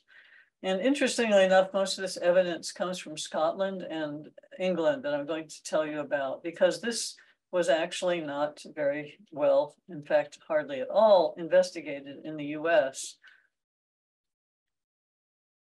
And one question you might ask is, were these earlier cases ones that are of what's now called ME/CFS? And so from Melvin Ramsey's article, he says that abnormal muscular fatigability is the dominant clinical feature. I think it's rather prescient for this colleague of his to say there is a prolonged metabolic disorder in many patients which may be affecting cellular energy systems, which is something that people are now investigating. And another paper in that era is their symptoms were overwhelming fatigue made worse by exercise. It's one of the papers I will be mentioning. And extreme prolonged muscle fatigue after exertion. So this is definitely ME/CFS with post-exertional malaise. Now, before talking about these historical papers, I have to set the stage of what was our capability at that time. When did DNA sequencing of enteroviruses become possible? So just to remind people, Sanger sequencing was developed in 1977, and by the early 1980s, many academic and government labs could perform DNA sequencing. My lab was able to do this, but it was a cottage industry. You had to do it in your own lab. You couldn't go to some facility. And then PCR was invented in 1983. And although it was invented then, it really became feasible to do in individual labs when commercial PCR machines became available in 1990. Now, because these centralized facilities for sequencing data were rare in the late 80s and early 90s, most researchers used either northern blots to detect enteroviral RNA or did RT-PCR to amplify viral cDNA, which was then visualized on gels and not often sequenced. So many of these old papers that I've been reading to prepare this talk did not do sequencing. And here's an example of this paper from Cunningham. This is a 1991 RNA slot blot. Slot blots are still used, but just for those who don't know what they are, you put your RNA in a device that has slots, and then the device will allow you to put an imprint of that RNA onto your filter paper, and then you have it on the filter paper and you can hybridize with a probe. And in this case, they hybridized with a positive strand probe for enterovirus, the generic probe that to a conserved region, and a minus strand. And these are all the subjects that they probed here. And this is, again, muscle RNA. And you can see that subjects 1, 2, 5, 7, 8, 14, 15 all had both positive and negative strand indication of enterovirus, number 7 in particular. And there was a positive control of a known enterovirus put on this blot. Well, another thing that's interesting here is that the positive and negative strand amounts are approximately the same, which is not typical during an acute infection. In acute infection, you expect a lot more positive strand. Now, here's another interesting paper, again, from muscle biopsy RNA by Gao et al. And to explain this, when you would do a gel like this, you would do PCR of a nuclear DNA as a control to make sure that your reverse transcriptase and PCR enzymes are working. And then this is showing the CFS. I'm going to use CFS if that's what the person referred to the disease. So these are CFS muscle biopsies here that were positive for PCR bands, and this is a positive enteroviral control. Now, somebody can say, oh, that's just a band on a gel. That's not really enterovirus. So one thing short of sequencing that people did at the time is that they would then take those bands, put them on a slot blot, and then hybridize with an EV probe. So you could demonstrate that there was actually sequence of enterovirus by hybridizing with an EV probe, and this is again a positive control. So all of these samples here, definitely those bands actually were enteroviral PCR products. Now, the other thing, of course, is that there were enteroviral antibodies detected in many reports of ME/CFS cases or outbreaks between 1970 and 1995. And these papers, review of these papers can be found in a review article that we wrote in 2021. I'd like to discuss a selection of reports of detection of EV sequences in ME/CFS subjects. Now, there's 3 times as many as what I'm showing here. I'm just picking out a few to point out. So and again, this is Scotland and England for the most part. So I'm going to start with, so there's 3 reports here in which people found sequences in serum, and I've got 5 reports in muscle. I want to talk about this Galbraith one because this was unusual in that they actually not only detected EV sequence, but they actually were able to sequence them. So these are serum samples collected at a Scotland clinic between 92 and 94. And as I remember, there were there's a lot of outbreaks in the 80s and early 90s. So they were able to see a signal in 44 of 238 cases and 3 of 130 controls. But they also sequenced a number of the positive cases and then made this phylogenetic tree. And you can see that the CFS patients here are on one side of this, most of them are on one side of this phylogenetic tree. This paper included this interesting figure here that shows a sample taken from serum and compared it to a throat swab at the same time. And there were some small differences, but largely this PCR product in the serum and the throat swab were similar. But what was also interesting, a serum sample taken 10 months later had the same viral sequence in it. But back then, we didn't have the amazing tools that NIH has developed. So you didn't have a GenBank online, you didn't have BLAST. So you had to actually, if you wanted to find out what that was, your sequence, you actually had to acquire a batch of CDs and then load them on your computer and use special software. But now, I copied that sequence put it into blast, and 5 minutes later, I got this information that this sequence, in fact, corresponds to Coxsackie virus A9. It's 94% identity. So, so this, even though they knew it was an enterovirus, they didn't know which one. I'm also now going to talk about a very interesting muscle study, this one by Lane. And they found enteroviral sequences in RT-PCR products from muscle biopsies, and again, sequenced it. And they had 10 of 48 patient muscle biopsies PCR positive for enterovirus and none of 29 controls. But what was particularly interesting about this paper is that they actually had these people exercise and check them for how much lactate they produced. And they had of 9 out of the 10 people who had positive biopsies for enterovirus actually had an abnormally high lactate after a 15-minute exercise. And this is actually a vertical drawing of the comparison of these enteroviruses that were found to a reference enterovirus sequence here. They were comparing this to Coxsackie virus B3 strain Nancy. Now, this was isolated in 1949 in Connecticut from a woman. I have a suspicion what that woman's name might have been. So each one of these,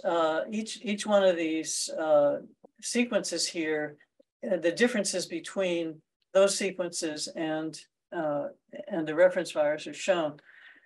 What I think is interesting about this study and the previous one is that you can't say this is due to contamination, that you contaminated your lab and your lab was full of enteroviruses, because each one, most of these are different. There's only 2 of them, that 2 of the patients who had the same virus. So I think you can't explain this away as just the laboratory was contaminated. So how do enteroviruses persist in human cells after the acute infection? And there's actually a lot more known about this than there is about SARS-CoV-2. And I wouldn't be surprised if there's going to be some interesting parallels between what happens to SARS-CoV-2 as its resident and what happens in enterovirus. So persistence of enterovirus has been studied a great deal in heart, pancreas, brain, and cell lines, because it has a connection with type 1 diabetes and cardiomyopathy and post-polio syndrome. In all of those illnesses, there's evidence that enterovirus is involved in inciting and can still be resident in individuals' tissues with those illnesses. And with regard to our first presentation, what's interesting to me is that type 1 diabetes is associated with enteroviruses, as is Hashimoto's thyroiditis. And so one wonders if an enterovirus was involved in the testimony that we heard at the beginning. So in steady state infection, there are many cells that are infected, but there's a low viral replication. This results in a non-lytic phenotype. If there was a high viral replication, the cell would be likely to die and wouldn't be persisting. And you can also end up with double-stranded viral RNA due to equal presence of positive and negative strands that was shown in that slot plot that I showed earlier. And it's been by a number of studies of these people, hearts and pancreas, has shown that, and also cell cultures, mice, have shown that steady state infections with enterovirus results from defective viruses, and especially 5' terminal deletions in this untranslated region that then affect replication.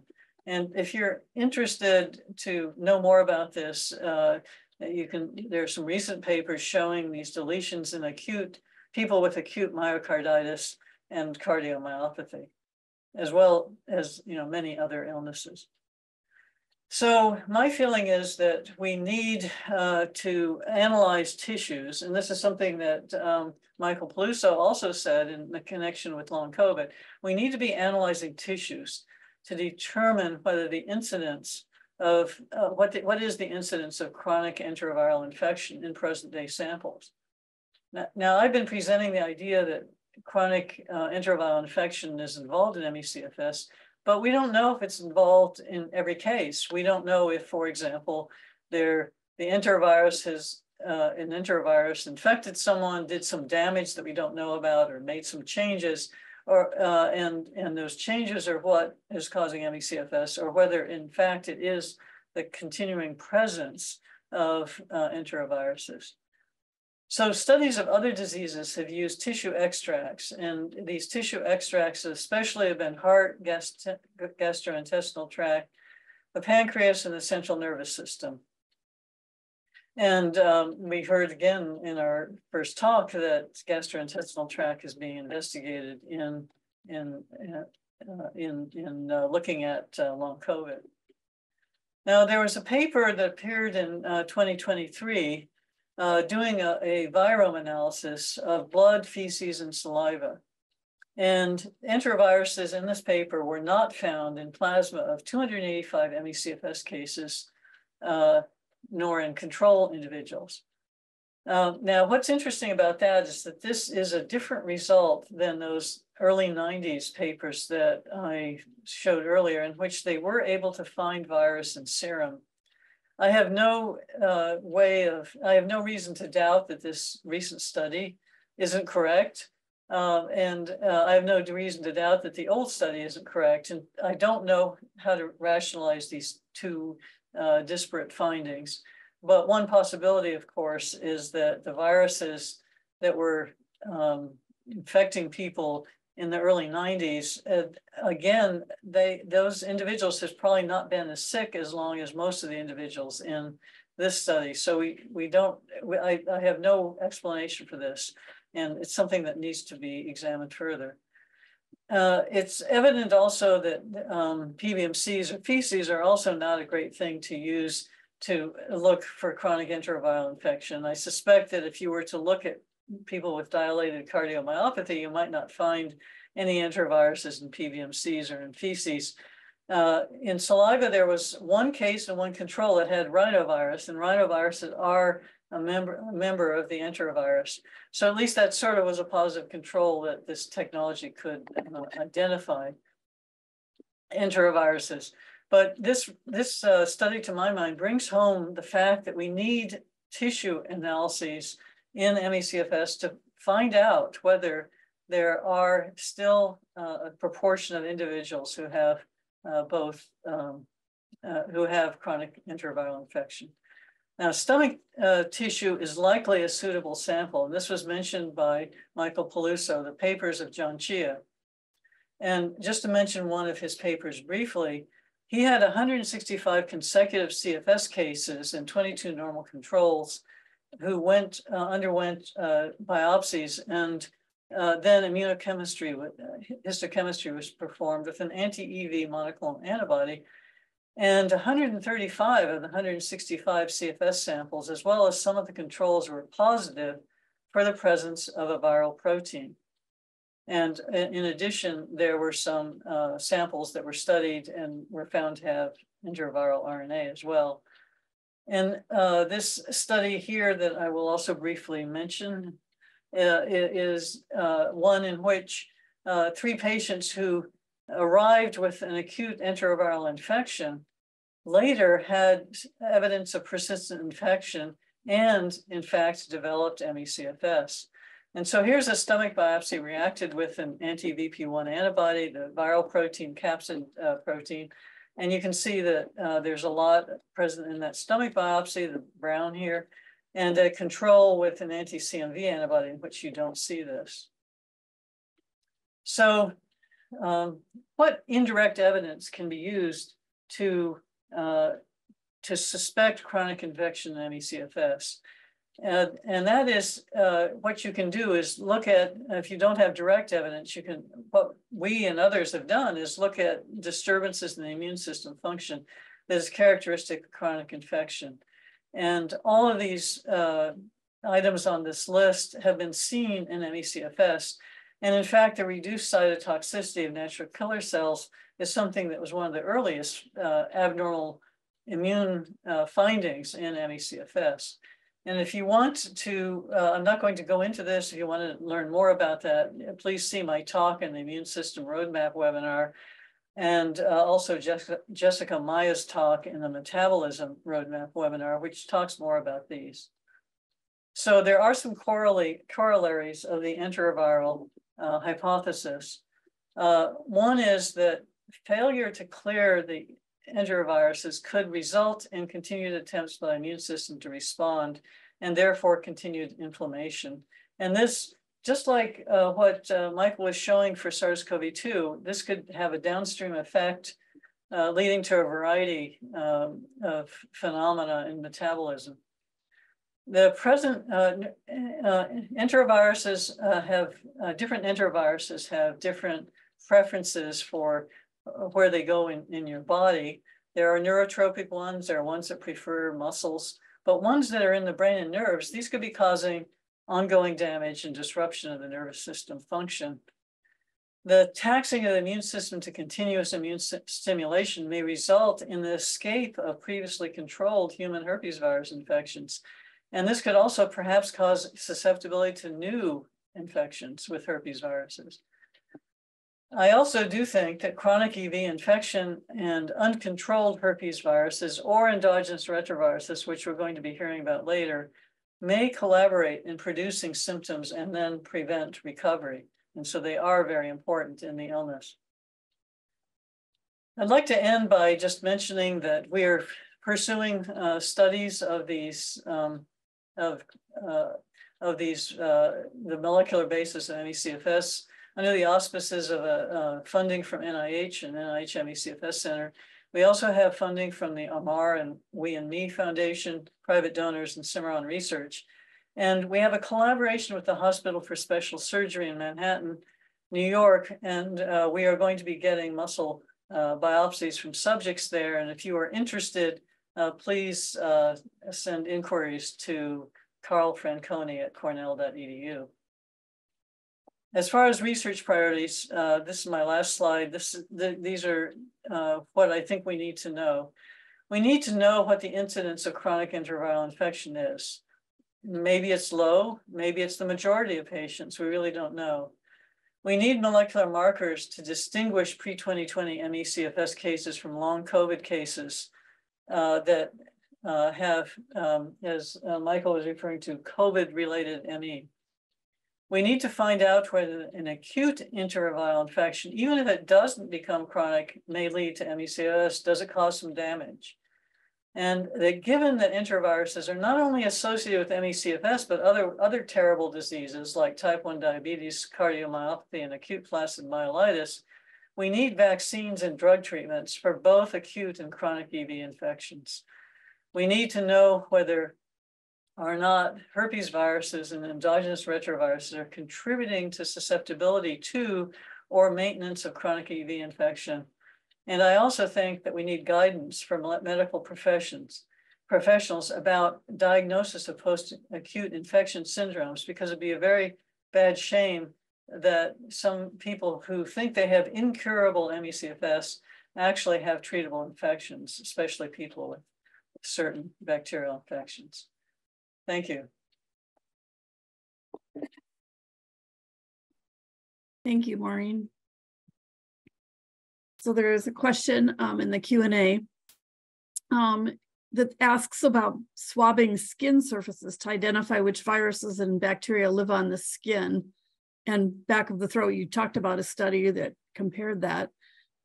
Perhaps persistence of ME/CFS symptoms are caused by infectious pathogens, viral, bacterial, or fungal, that live on this human skin, that some people are genetically susceptible to.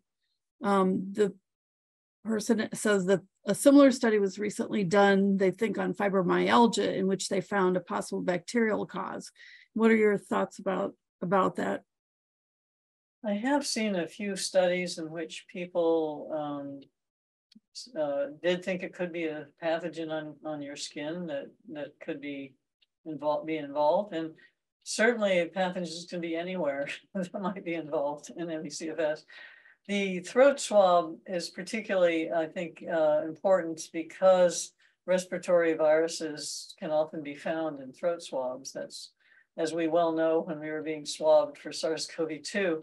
So I think throat swabs are particularly important for analysis for respiratory pathogens, but I don't think we can eliminate any location in the body as potentially involved in having a pathogen that could be affecting any CFS.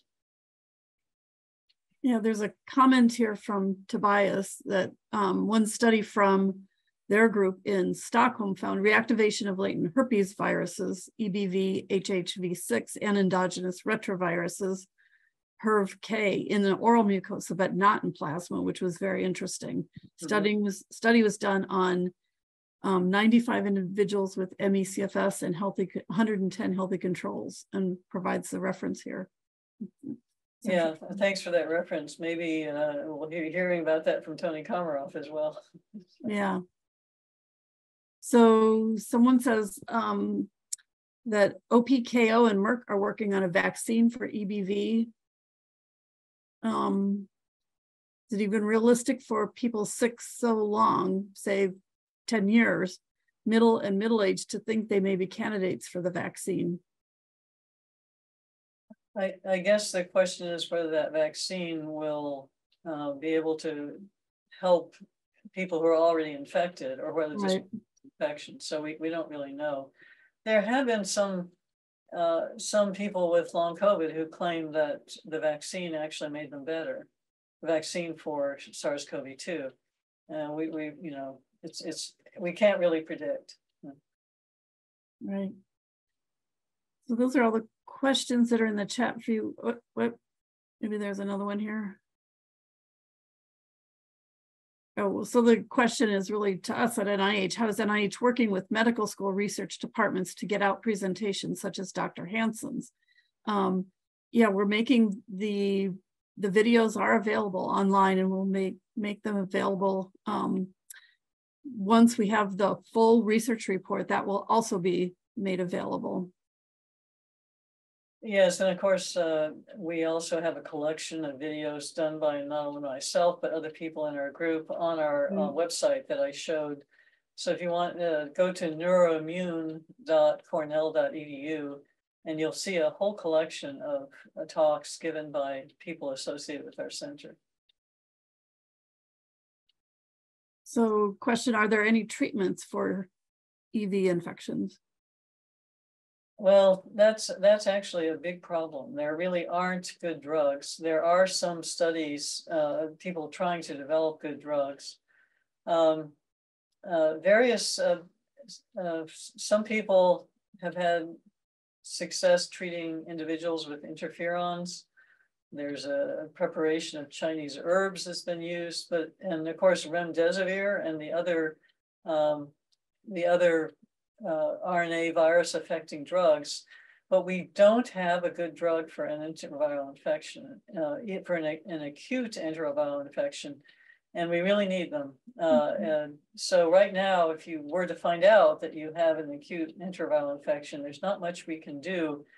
But if we do find that, suppose half the people who have ME/CFS have an antiviral infection, I would certainly hope that that would stimulate much more interest in developing drugs that can overcome such an infection. The other thing I may not have brought out is that I'm not saying that a single enterovirus is causing these infections. If you read the old literature and the descriptions of the disease, the outbreaks don't sound identical.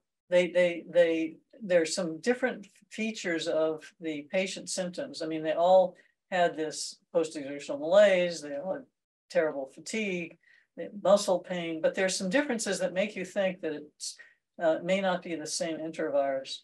And the fact is that enteroviruses are actually far more variable than coronaviruses. They do not have a proofreading ability like coronaviruses are.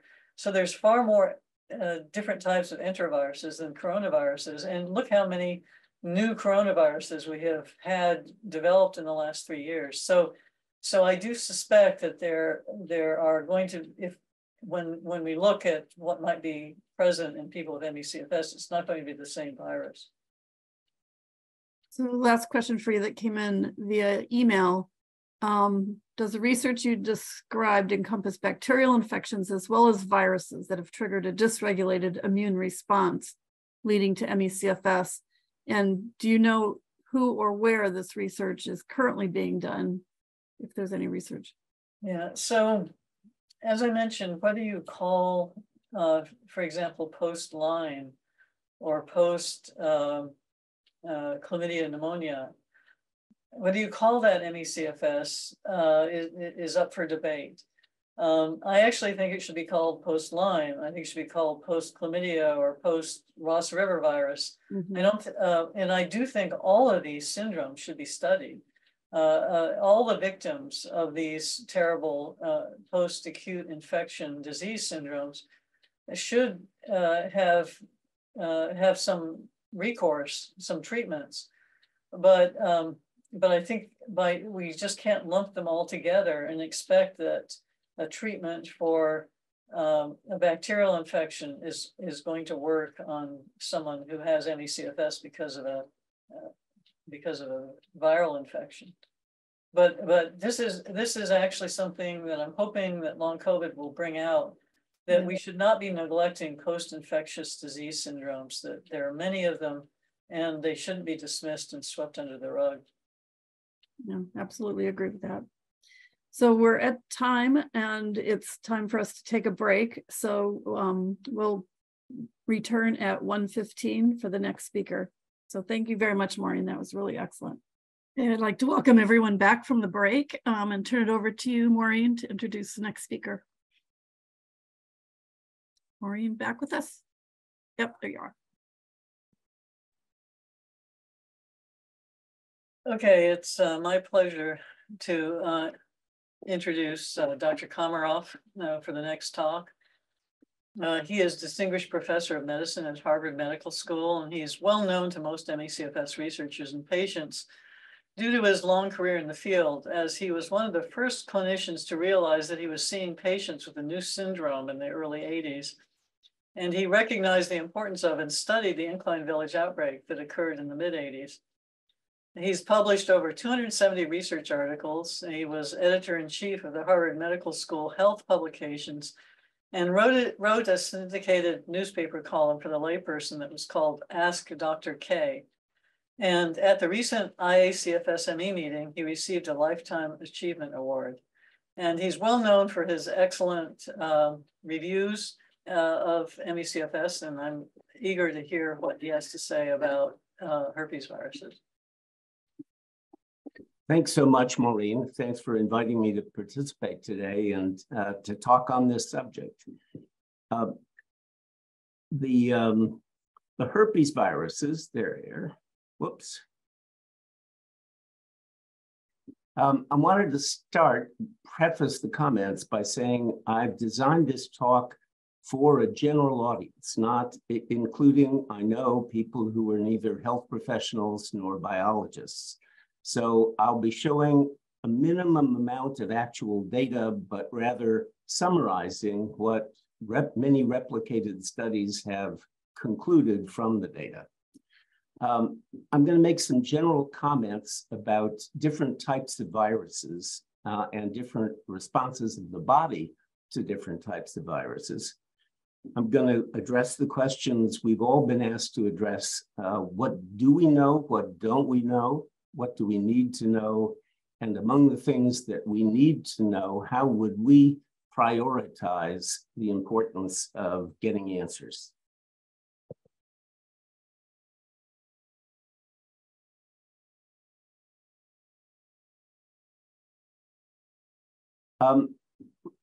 Let me begin by saying, I think it's extremely unlikely that ME/CFS is caused by a single novel infectious agent. Always have thought that, and if anything, the last 40 years have only reinforced that judgment.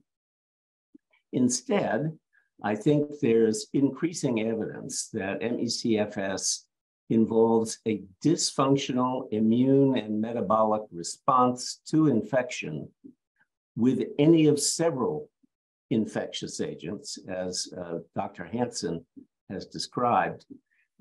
And also, that same dysfunctional response also may occur following physical trauma, major physical trauma. I'm not going to discuss that today, but there's evidence for that.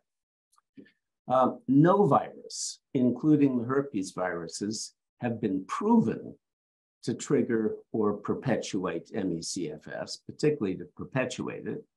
And the herpes viruses that I think have been most closely linked to ME/CFS, EBV and human herpes virus 6A and B, those clearly can trigger the illness, but whether they perpetuate the illness remains uncertain. And if it's true, it's only true in some people with ME/CFS.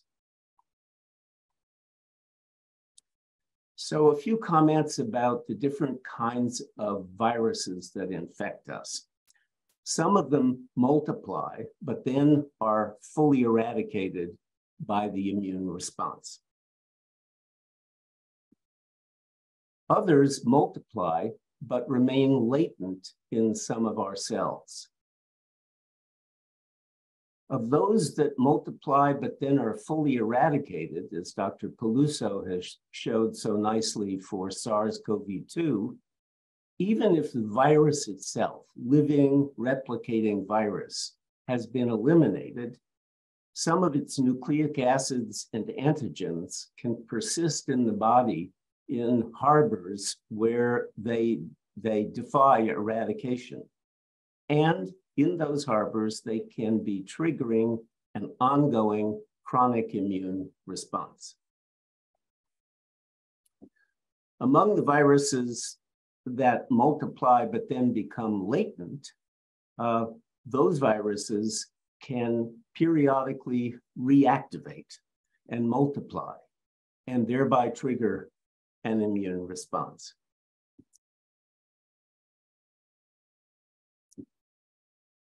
I also want to introduce a concept that may be a tangent in this context, but may prove relevant to ME/CFS, to a handful of cases.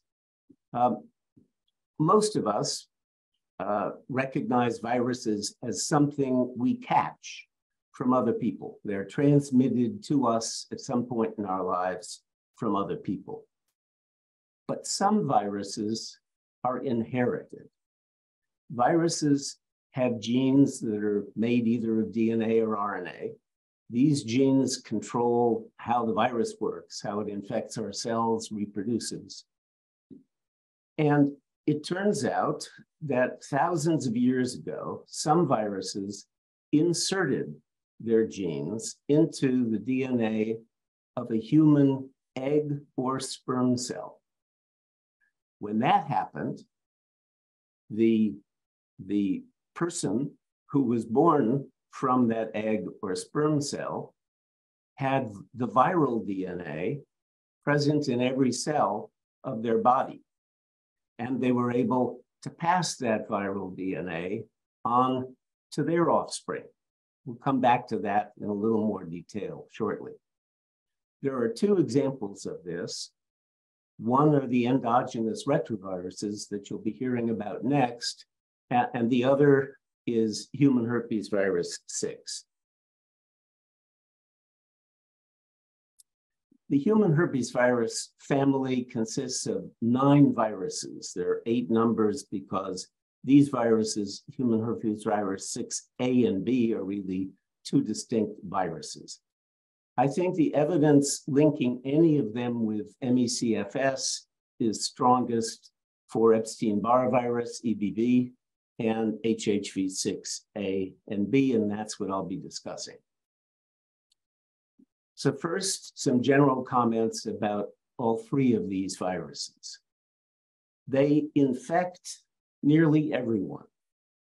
Nearly 90% of all humans are infected with these viruses, and because, as I said, they are viruses that remain latent in the body, once infected, one is permanently infected, and starting from a young age. Another feature of all of these viruses is that they're neurotropic. They infect several types of brain cells, and they're immunotropic. They infect several types of immune cells. As I said, infection with these viruses is ineradicable and permanent. The immune system can recognize them, can try to eliminate them, but never succeeds. They remain. The initial primary infection with EBV causes mononucleosis. Indeed, it's by far the most common, if not the exclusive, cause of mononucleosis. HHV6, particularly HHV6B, is the cause of a childhood disease, roseola. But with both of these viruses, with all three of these viruses, that primary infection often is silent, doesn't produce any symptoms or disease. Reactivated infection with any of these three viruses has been linked to several diseases, not a link that's absolutely proven, but pretty strong. But despite that, most of us carry around these viruses, which periodically reactivate without causing us any problems. So let's turn to a few comments about EBV and what we know about its relationship to ME/CFS.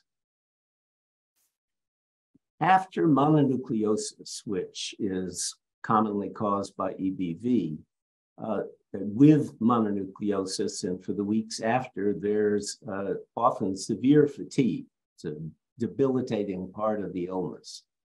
While the textbooks say, and it's probably true, that the most cases, the illness, including the fatigue, are gone by 8 weeks, it is now clear that it can last much longer in some people.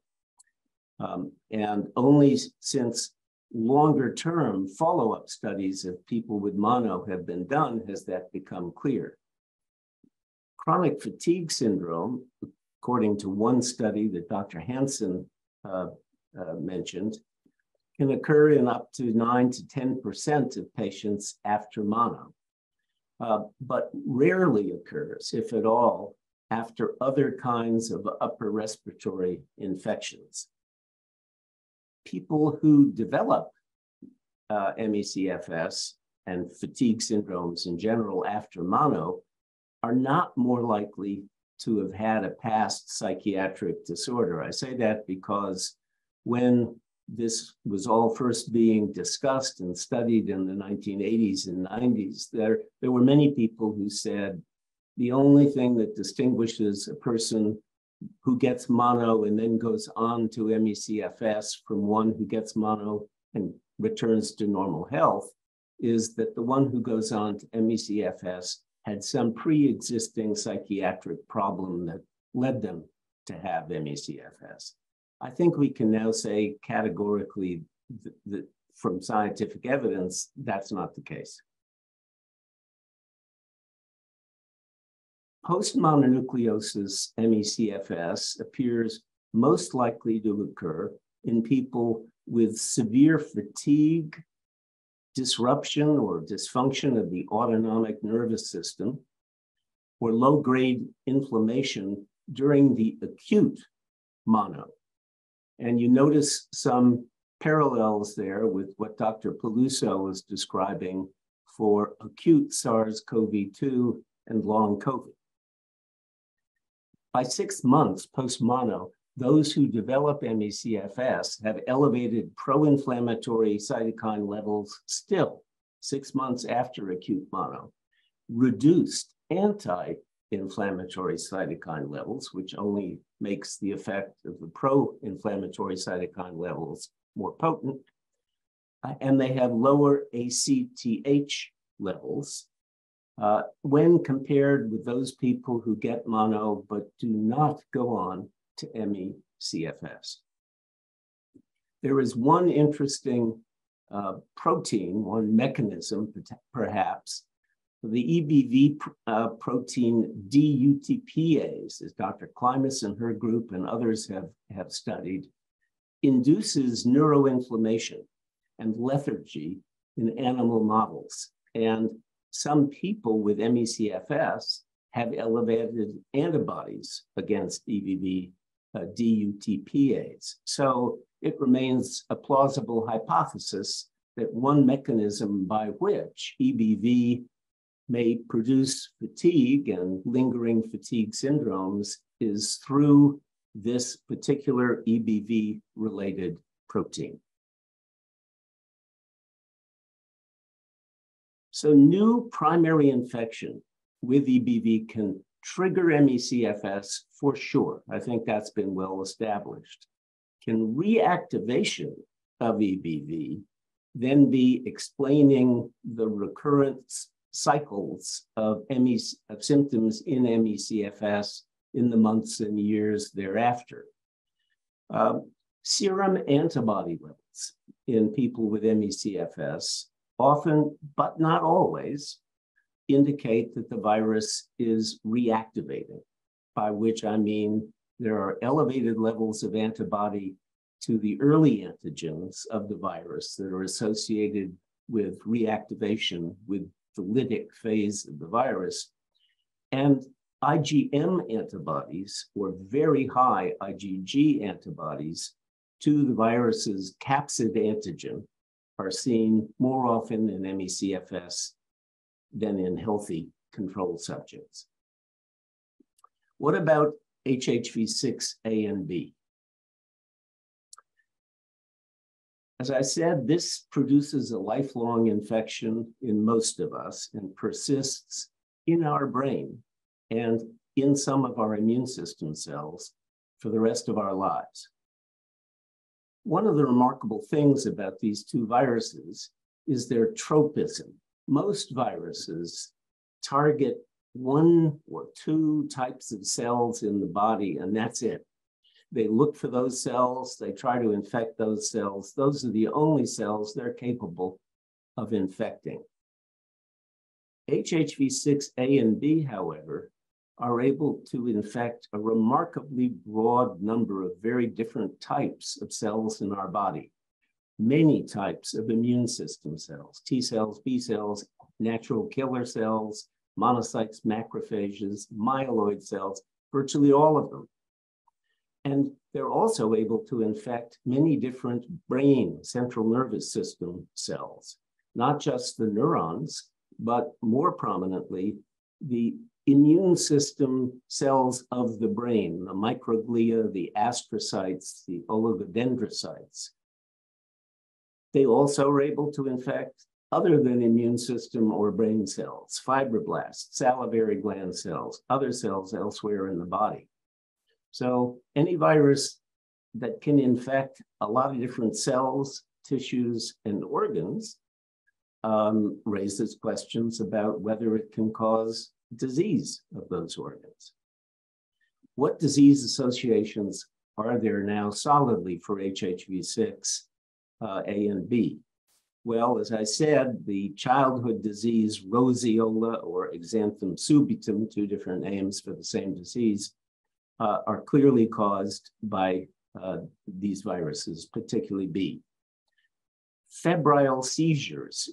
Seizures in children when they have fevers are very common, and these are clearly caused by HHV6, A and B. In fact, those viruses are the most common causes of febrile seizures in young kids. Encephalitis and pneumonia in people who are immunocompromised are caused by these viruses. And there, I would argue, in my opinion, pretty strong evidence, there is pretty strong evidence that the viruses are linked to temporal lobe epilepsy and to multiple sclerosis, as is EBV. And indeed, there's evidence that both viruses together, EBV and the human herpes virus 6 viruses, might have synergy in producing these illnesses. For anyone interested in the details behind that broad assertion, there's a review article at the bottom of this slide that goes into it in agonizing detail. What do we know about the relationship of HHV6, A and B, to ME/CFS? As I said earlier, because it's such a common virus, because so many of us have it, all of us have some level of antibodies against it. So finding that someone with ME/CFS has antibodies to these two viruses doesn't tell you anything. However, if you do antibody and other kinds of studies to try to identify people, not just who have infection, since all of us do practically, but people who have activated or reactivated infection, the studies do find a strong association with ME/CFS. And that includes studies using PCR of either the serum or plasma to look for viral DNA, studies of IgM antibodies to the early antigens of the virus, which are indicative of reactivated infection, and even includes some studies of primary cell culture from the lymphocytes of people with ME/CFS, in which a characteristic cytopathic effect has been demonstrated and confirmed by monoclonal antisera specific for HHV6, and confirmed by in situ nucleic acid hybridization studies in those lymphocytes, and confirmed by electron microscopy showing the virus budding from the surface of those lymphocytes. And all of the studies that I summarized with a full bullet, or some, the more important ones, were summarized in that slide. Might an unusual feature of human herpes viruses, 6A and B, affect a person's vulnerability to getting ME/CFS? As I said earlier, there is a very interesting thing that happens with these viruses, and that is that some people inherit them. How does that happen? Well, the viruses, these two viruses, have a very unusual way, unusual for herpes viruses certainly, of achieving latency inside a cell. That unusual way of achieving latency, which I'm about to describe, has caused a remarkable phenomenon that I will also describe, that could theoretically influence a person's vulnerability to developing ME/CFS, and in fact, that could have even broader implications for human health.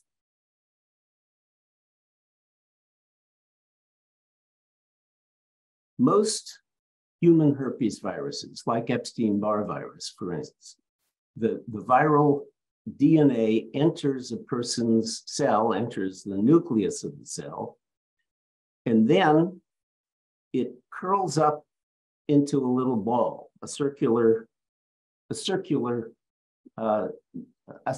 DNA.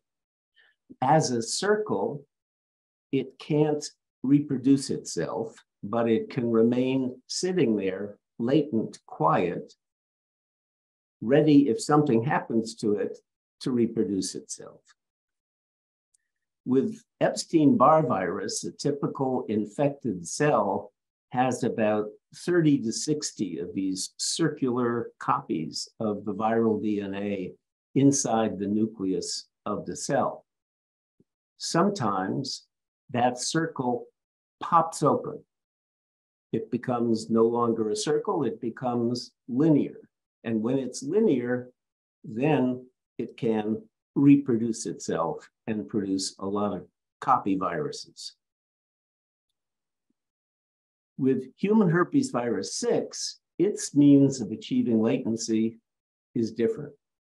As the virus enters the cell and then enters the nucleus, it doesn't curl up into a circle, it attaches itself to the chromosome to the host cell, the human DNA in the nucleus. I'll come back to how that affects the possibility of vulnerability to ME/CFS. So I'm making a distinction here between what happens to nearly all of us in our lifetimes, which is that the HHV6 virus has been transmitted to us from some other person, typically early in our lives, and that virus then infects a tiny fraction of our cells for the rest of our lives from this inherited condition. These somatic cells may be cells of our immune system, cells of our brain, remain latent in us. But over the last 350,000 years or so of human history and hominin history, our predecessor species, on multiple different occasions, HHV6, A or B, inserted its genome into the telomere of a human germ cell, an egg or a sperm cell. And as I described earlier, as a result, the person born from that germ cell had the viral DNA in every cell in their body and was able to pass the viral DNA on to their offspring, who were able to pass it on to their offspring, etc., throughout human history. As a result of that, about 1 to 2% of the human race inherits HHV6 DNA from a parent and has the viral DNA present in every cell in their body. And not only is the genome present in every cell of the body, but it has been shown that it is capable in many cell tissues, if not all, of reactivating, producing new virus, and eliciting an immune response. So what might be the health consequences of that inheritance? And in particular, could it increase or decrease even our vulnerability to getting ME/CFS? We just don't know. The number of studies so far are small, but there are underway quite large studies that I hope will offer some clarity on that possibility in the next year or two.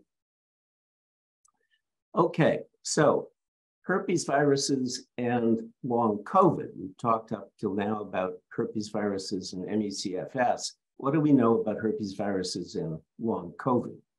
I'm only going to very briefly summarize this, and Dr. Peluso and Dr. Hansen described part of this already.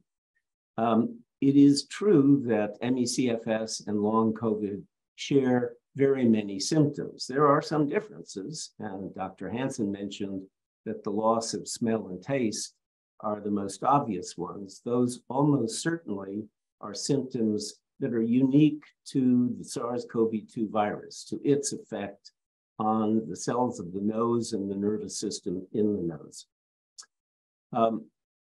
But what is becoming clearer with time is that the two conditions also share many underlying pathophysiology, share much underlying pathophysiology. This is outlined in a recent review article that's at the bottom of the slide.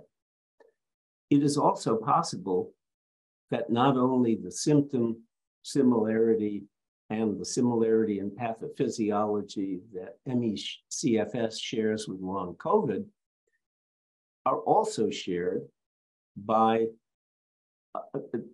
other post-acute infection syndromes, as Dr. Hansen described. That, I think, as I will say in conclusion, is a very important thing for us to be pursuing right now. Reactivation of EBV may also be associated with long COVID. I'll talk a little bit about that next.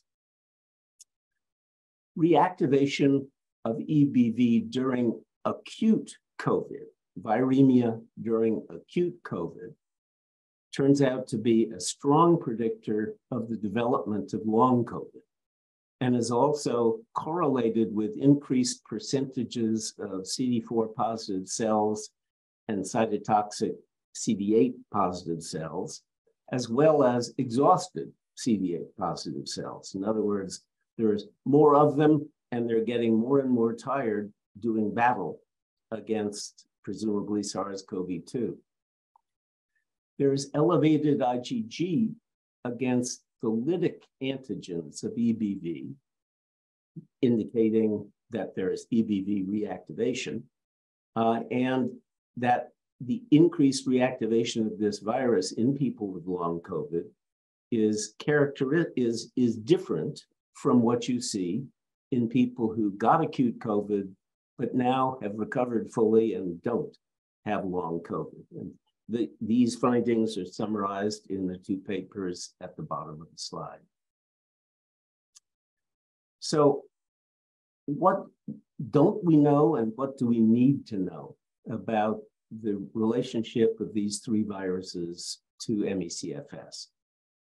I would say that my overview of the evidence is that while there's strong evidence that the viruses are reactivated more often in people with ME/CFS than in healthy control groups, what we don't know is reactivation of these viruses specific to ME/CFS, or is it also seen in other post-acute infection syndromes? We know it's seen in long COVID, which presumably is one post-acute infection syndrome.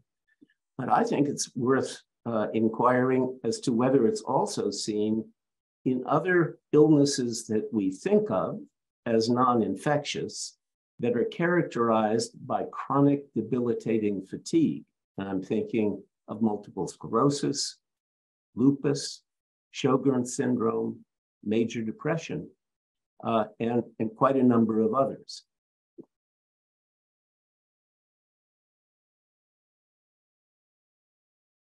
Do the reactivated viruses, which I think for which, at least with ME/CFS and long COVID, there's good evidence, do these reactivated viruses, though, contribute to producing the symptoms? Or are they just an epiphenomenon? They're there, you can measure them. They are indicators that something's gone wrong with the immune system, that immunity is dysregulated, but they're not actually causing the symptoms. We need to get a better answer to that question. And if we find out the answer is yes, they do seem to be contributing to causing the symptoms, then what are the mechanisms by which reactivation of these viruses causes these symptoms? For example, does the DUTPase that I mentioned that all three of these viruses have, does it, when the viruses are in the brain, produce low-grade neuroinflammation that leads to the symptoms? That's a studyable hypothesis and a plausible one in my view. Is reactivation of these viruses a feature of other fatiguing illnesses? I now put this as a high research priority. As I said a minute ago, it's one of the important unanswered questions. I'd put it near the top of my list. Do reactivated viruses contribute to producing the symptoms, or are they just an epiphenomenon? That would be my number 2 priority. And it's important because if they're contributing to producing the symptoms, then you have a target for treatment. If you could intersect the way these viruses, the reactivation of them generates the symptoms, you could eliminate the symptoms. If the reactivation of the viruses does contribute to the symptoms, what are those mechanisms? And if there's a strong correlation found between reactivation of latent virus and flares of symptoms, then clinical trials could test whether antiviral therapy at times of symptom flares might offer symptom relief. Such a trial would require you to be monitoring people with ME/CFS regularly for evidence with tests that provide evidence of reactivation of the virus during a time of a flare. And if you found diagnostic test evidence of reactivation, then treatment at the moment of reactivation might plausibly intersect the flare of symptoms. Worth pursuing. So in summary, ME/CFS is definitely not caused by a single novel infectious agent, certainly including any of these three human herpes viruses. Instead, I think there's growing and quite persuasive evidence that ME/CFS involves a dysfunctional immune and metabolic response to infection with any of multiple infectious agents. But I would also echo what Dr. Hansen said, not with all infectious agents. There is something about the infectious agents that have been linked to ME/CFS that they share in common. And I would propose, as Dr. Hansen did, that two things that are important are the fact that they're able to persist in the body, or pieces of them at least are able to persist in the body is one thing they share. Another thing they share is that they can infect the brain and the immune system, or the immune system. However, new primary infection with EBV, and I think there's some not as good evidence with HHV6A and B, can trigger the onset of ME/CFS. And whether these two viruses, when they are reactivated, whether that reactivation produces a flare of symptoms in ME/CFS, still remains an open and very important question to pursue. So finally, I think the role of these herpes viruses, particularly since most of them are infections we acquire early in life, but then remain with us and reactivate periodically. Whether this phenomenon that we've known for 50 years exists is not an issue. Whether the reactivation of these viruses produces diseases of any sort remains an increasingly plausible hypothesis, and one that I think is very important to pursue more broadly, both in ME/CFS and in long COVID. So I'll stop there and wait for the questions. Thank you very much, Tony. It was really a wonderful review.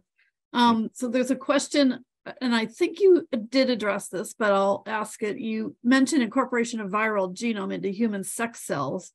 In the distant past, can and does that event happen in recent times with newer viruses? Is there evidence of that? There's some evidence that it continues to occur with human herpes viruses 6A and B. Whether it's occurring with other viruses currently is more debatable. There have been people who argued that it can occur occasionally with viruses called bornaviruses, for example. The evidence for that is not, in my opinion, is not very strong, and if it happens, it's not very frequent. But it is, it does occur in 1 to 3% of the human race, and that's a lot of people, and it's a lot of potential disease associations that fortunately are currently being actively pursued. Thank you. David, you have a question? Yeah, I was curious, when a person has reactivated antibodies, is it always the case where there's an increased viral load, or is it perhaps sometimes a misfiring of the immune system caused by a different infection or something? It's a good question, David, and I think it's not all, to the extent it's been studied, and I don't think for these viruses it's been studied very well. there isn't always a direct correlation between the viral load going up and the evidence of reactivation, the immunologic response to the viral reactivation going up, but they tend to correlate. But I think here, the point that Dr. Hansen made is really important. It's easy to study these viruses in the blood, which is why we do it in the blood. But if they're causing symptoms, they are doing it probably by what they're doing in the brain. And that's a much harder thing to study in a living human being than their blood is. So I always take with a grain of salt any studies that draw inferences from blood studies of reactivation of these viruses to their link to a disease, because the blood is the easiest compartment to sample, but it may not represent what's happening deeper inside the body where it's harder to do studies. Thank you. Tony, I saw this question, do we understand what causes a virus to reactivate? No, I mean, certainly experimentally in the lab, you can introduce into a cell culture with viruses in it certain chemicals that induce it to reactivate. But how those chemicals then change the switches in the viral genome to cause it to assume its replicative form is much less well understood. Certainly not well understood by me, but it's also something that people have been pursuing for a long time. Right. It's understood to some degree, but not in any depth. Right. Are there any other questions? I don't see. Let me check the Q&A one more time.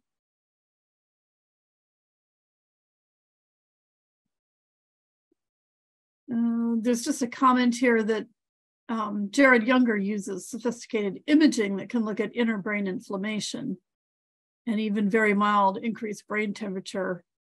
Yeah, so which is interesting as well. Are there any other questions from anyone on the panel?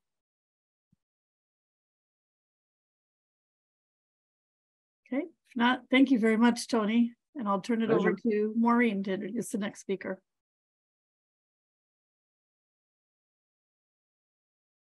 Okay, so our next and last speaker is Simon Carding.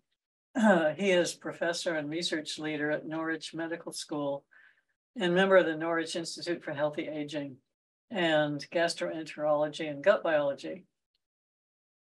He was a Howard Hughes Fellow in the Immunobiology group at Yale and on the faculty of the University of Pennsylvania before joining the faculty at Leeds University. In 2008, he joined the University of East Anglia to help head the gut biology research program. His research concerns the mechanisms of intestinal microbial tolerance and the role that microbe-host crosstalk plays in establishing and maintaining gut health. And he has worked on ME/CFS in this context, but today he's going to be reviewing a different topic. So Simon, go ahead. Thank you, Maureen, for the introduction. So it'll come as probably no surprise based on Maureen's introduction that my interest in ME is in the human microbiome, in particular the virome, and how that may be a reservoir or source of microbial antigens or mediators that can cause or perpetuate ME. But as Maureen says, today I'm going to talk about HERVs. So my talk, I'm going to start off by describing what we know, and I'll give a little bit more background than probably other speakers have, because this was not only new to me, but I'm sure it's probably new to a lot of people in the audience. And these are the things that I'm going to cover, eventually leading up to the small number of studies that have been carried out looking at HERVs in ME/CFS. And I think in the context of virology and viruses in ME, the study of HERVs might be what Maureen would consider a cottage industry at this point. But at the end, I'm going to put up a hypothesis, which I think might leak in very nicely to the previous speaker, where we can maybe link HERVs to herpes viruses as a pathway in the development of ME/CFS. So this slide just includes some basics. So ERVs are a type of retrotransposon, which is like jumping genes. So they can insert themselves, extricate themselves from various parts of the genome and insert themselves elsewhere. And the concept of transposomal elements was discovered by Barbara McClintock, who won the Nobel Prize for discovering them. ERVs are RNA viruses, so to integrate into our genome, they first have to convert their RNA into DNA, a complementary copy. And over human evolution, this infection integration has left us with about 8% of our human genome being encoded or attributable to ERVs. And this has principally come about because, as the previous speaker mentioned, they can infect germ cells, sperm and eggs, allowing them to be vertically inherited or transmitted to sustain their presence in the human genome. And they can integrate randomly throughout the genome, so they can influence global transcription, many different types, some that are critical to mammalian development. And probably the best example of how important these are to us, and they're shouldn't be considered harmful necessarily, is that they play a critical role in the development of the placenta. And some believe that the evolution of the placenta has been accelerated as a benefit to our evolution because of these retroviruses, which encode syncytins, which is encoded by a particular type of retrovirus called ERVW1. It's the envelope protein, and this plays an integral part, a critical role in placenta development. They can also influence other tissues, so the salivary gland, the liver, bile duct, and also adipose tissue. And they can also influence immune cell function.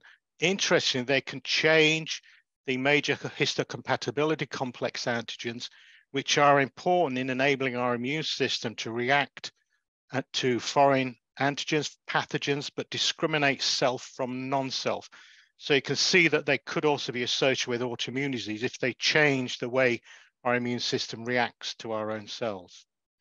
The vast majority of ERVs are expressed in non-lymphoid tissue. They're in reproductive tissue, and I think that's important when we start to consider the studies that have been done so far on ERVs in ME/CFS research. Another important point is that ERVs sit at the crossroads between environmental factors that can cause changes in our epigenome or our genome that leads to changes in turn to the regulation of our gene expression and, in that regard, ERV activation. They can also be activated as a consequence of changes in our own genome, DNA sequence variations, that leads to transcriptional regulation, activation of ERVs. So they're at this crossroads of interacting environmental and genetic influences, and their ability to influence phenotype then makes them, if you like, quite sensitive sensors to our environment, but also our genome and changes in that can result in their activation, which could be beneficial to health or detrimental to health. So they are relatively small. Their genomes comprise 4 functional genes shown here on this cartoon. And these genes are important for assembling virus particles. However, what's more interesting in terms of their influence on our own genetic makeup and expression of our genes are long terminal repeat sequences that sit at the end of these functional genes, these called LTRs. And in fact, 90% of these viruses are actually solo LTRs, so they do not contain any of the functional genes. They're just LTR sequences. And these, depending on where they're integrated into our genome, can switch on or switch off our genes. So they can influence a whole variety of functionality in our genome. And over time, the functional genes can acquire mutations and deletions, which essentially can make them non-infectious. So the functional genes are much probably rare, if you like, in terms of trying to identify these viruses in the body. What's more indicative of their presence and influence is looking at these LTR sequences. We can classify them according to structural and the genetic makeup, and there are 3 broad classes: the gamma, beta, and spumatroviruses, and then down at the family level, They're usually designated or distinguished by a single letter. And that letter, it relates to the amino acids that are close to the site where a transcription would occur in the virus genome. So you can see we have F, H, I, E, R, et cetera, and then some other unique number that sort of falls outside that category. So a relatively small number of classes, but in total, there could be more than 500,000 different types of retroviruses, endogenous retroviruses in our genome. They are associated with disease associations. And as I said, environmental lifestyle factors can impact on their regulation, their expression. Aging is one of those things that changes the profile of HERV expression. They're being implicated in various cancers and autoimmunity. So for example, the GAG and ENV genes of HERVs are biomarkers, are used as biomarkers in kidney, prostate, lung, breast cancer. How they work is not particularly clear at this point, but there are two probably mechanisms. An indirect one by inserting themselves into genome and disrupting genes that may regulate normal functions. And the other is to actually produce virus particles or virus antigens or transcripts, if you like, RNA, that then in of themselves can be harmful to cells. And it's interesting that the immune system is very reactive to HERV antigens. And in a large proportion of patients with myeloid malignancy, the T cells, 50% of the T cells have reactivity or specificity, if you like, to endogenous retroviruses. So they are potent inducers of immune responses, and they can be used as an indicator of malignancy or the stage of malignancy. Regarding the brain, they're also associated with neurodegenerative diseases, amyotrophic lateral sclerosis, for example. The HERV-K protein is neurotoxic at destroying neurons if they're expressed in neuronal cells and tissues. And we could detect the presence of virus particles and virus proteins in multiple sclerosis patients. And these proteins are potent inducers of inflammation. They can elicit the production of cytokines, which are pro-inflammatory, interferon gamma, interleukin-6, production by peripheral blood cells from MS patients. And treatment with interferon beta as a therapy can reduce the viral load in the blood of MS patients. So in fact, HERV-W and HERV-WE1, which is syncytium-1, their presence in the blood can be used as a risk factor and a biomarker for multiple sclerosis.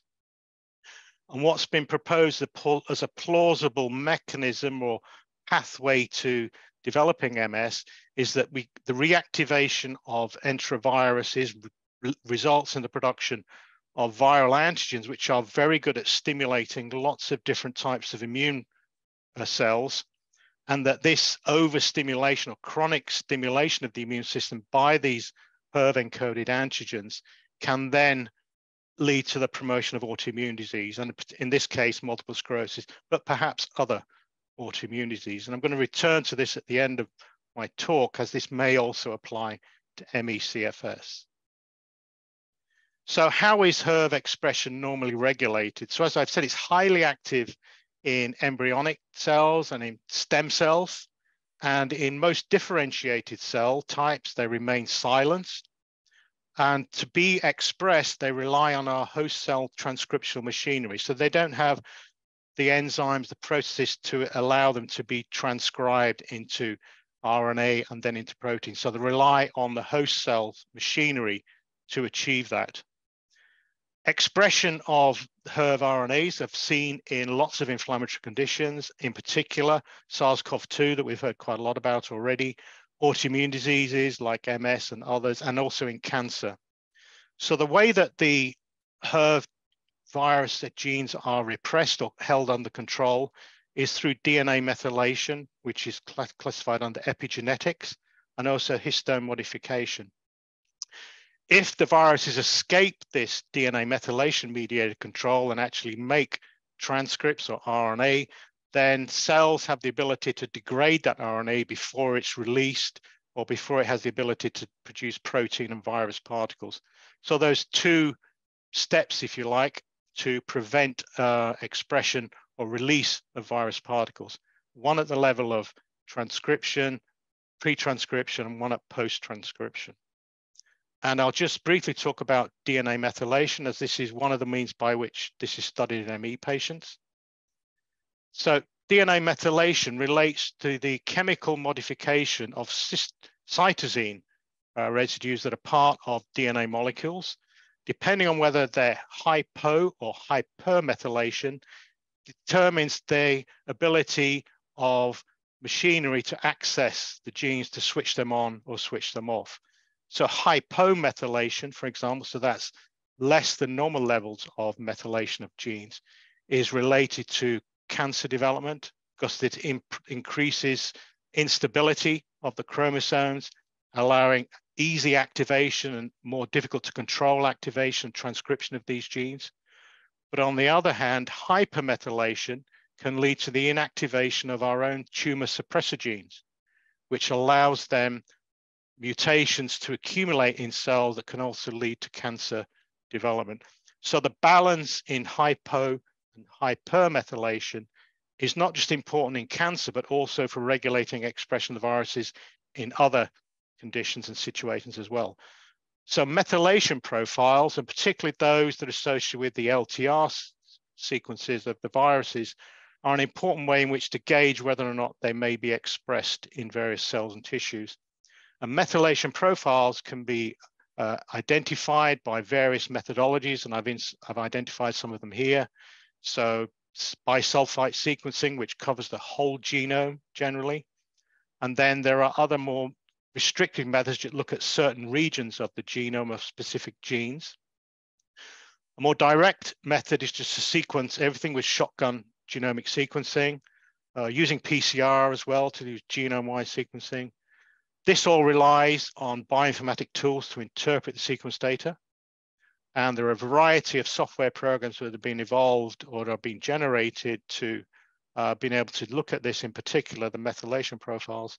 But these are still in their relative infancy, so there are issues about their performance and variability. There are also microarrays, PCR, and then looking for proteins. We can use Western blotting, ELISAs, etc., from serum or tissues to visualize the presence of the proteins and maybe even the virus particles themselves. So indirect and direct mechanisms for looking at measuring HERV expression.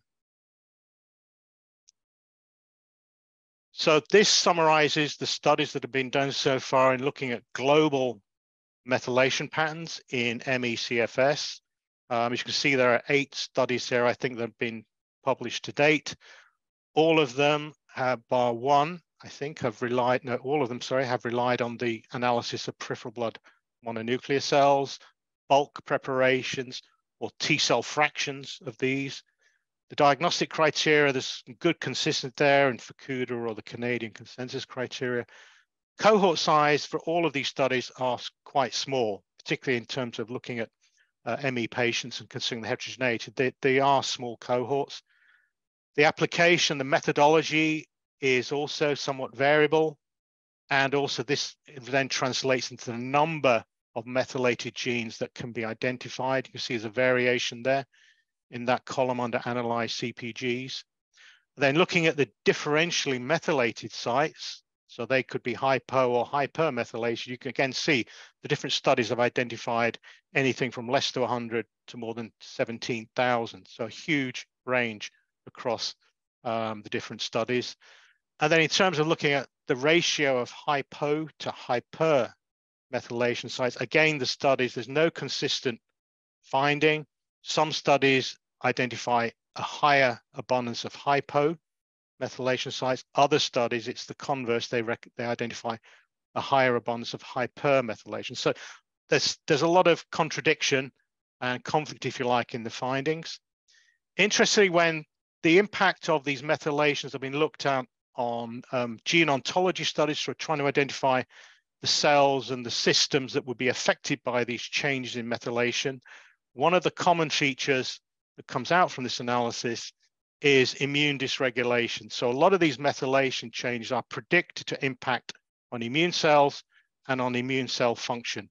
So that, I think, is sort of a consensus finding. But again, picking through the details of this, there are discrepancies in the way the study's been carried out, the analysis. So that is, I think, an interesting finding, but it needs to be substantiated.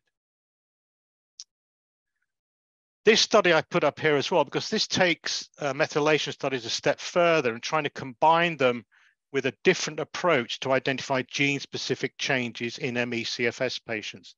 This is called recursive ensemble feature selection, or REFS, and it was initially based on looking at messenger RNA signals that were distinct in ME/CFS patients. And these were from databases. So they identified 23 genes which distinguished ME patients from controls with over 90% accuracy. But then they validated this against 4 methylation studies, which include those I mentioned on the previous slide. And from that, they identified 48 CpG methylation sites that were associated with marker genes that might predict disease status. And 10 of 23 of the encoded proteins these genes will produce are associated with immune function and infection. Again, sort of emphasizing that this herbs can impact on immune function and dysfunction, which is one of the key features, I think, of ME/CFS. The cartoon on the right-hand side identifies some of the key immune functions that are affected by this. So I've talked about the major histocompatibility complex, cytokine receptors. There are also other ones which identify marker genes associated with viral infection, oxidative stress, and cellular metabolism.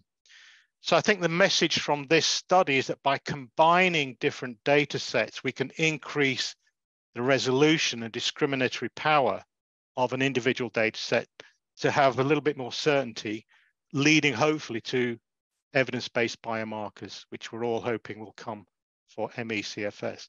So that, I think, is something that's very important, is combining data sets, integrating data sets. Looking at specific gene methylation patterns, so there are 3 studies here that I'm showing where they've just focused on specific genes. Perforin gene, which is important for enabling T cells to be cytotoxic to kill virus-infected cells, for example. Glucocorticoid receptor and the serotonin receptor, for which these have been linked to ME/CFS in other studies.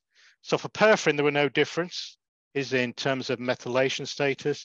The glucocorticoid receptor, they identified a hypermethylation sequence that was a signature for MS patients.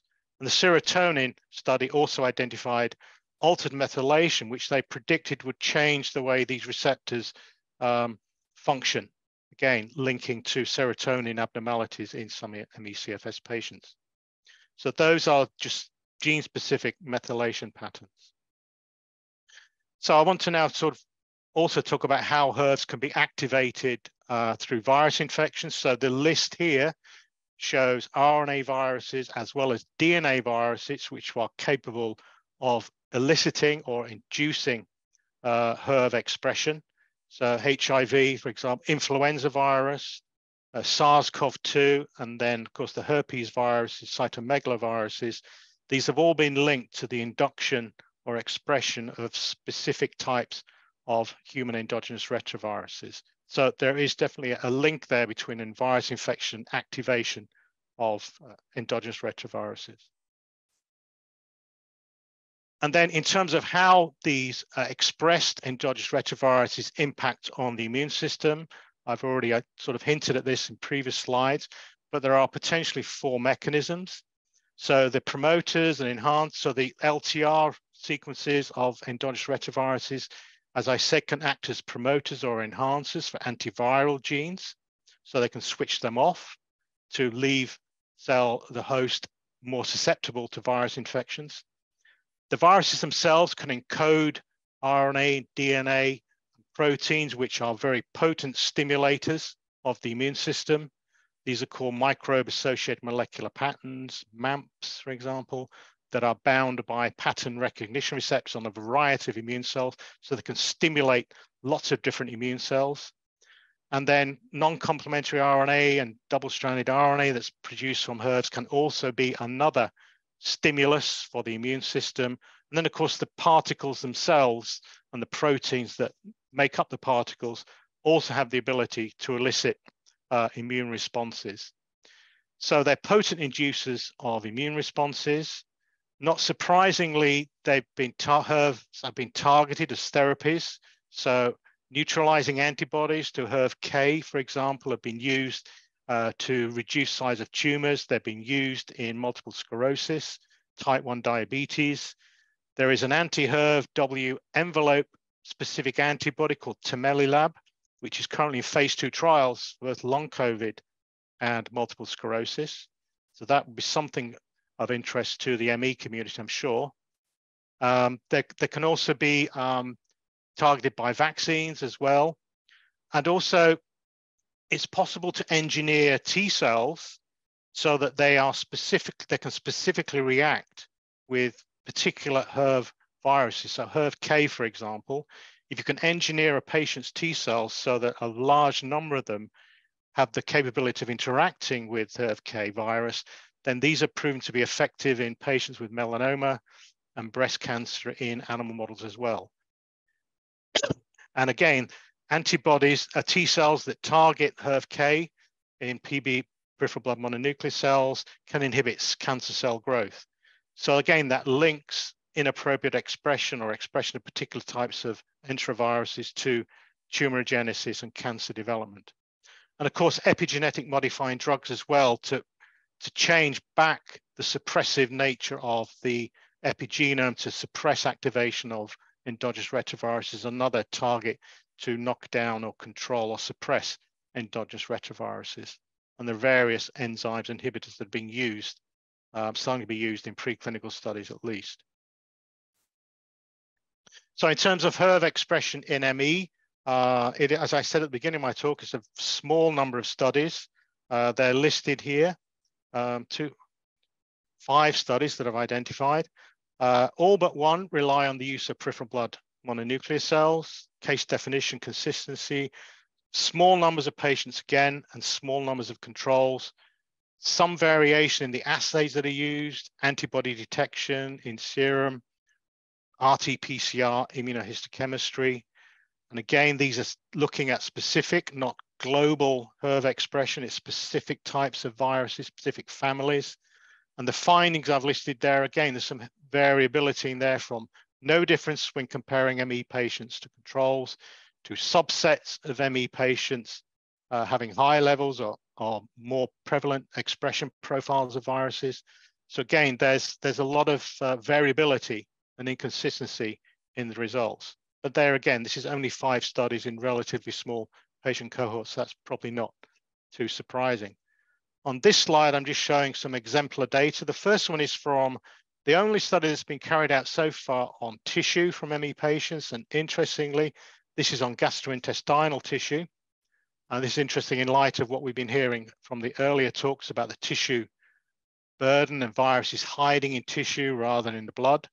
And so this was a study dating to 2013 where they used antibodies to various HERV envelope proteins or GAG proteins. So the top panel shows 4 different antibodies that are reactive to some extent in the majority of the samples they obtained from biopsies, 8 of 12 patients, compared to healthy controls where there's a lack of reactivity. Using multiple different antibodies trying to identify the cells that are expressing the virus or which the virus proteins were present in, that's shown in the bottom panel, and they could co-localize expression of some of these viral proteins to CD303 cells, which identify an important immune subpopulation called dendritic cells, which are really the conductors of the immune orchestra. They can initiate immune responses and they can regulate immune responses. So if a virus really wanted to have a maximum impact on the immune system, they would target dendritic cells.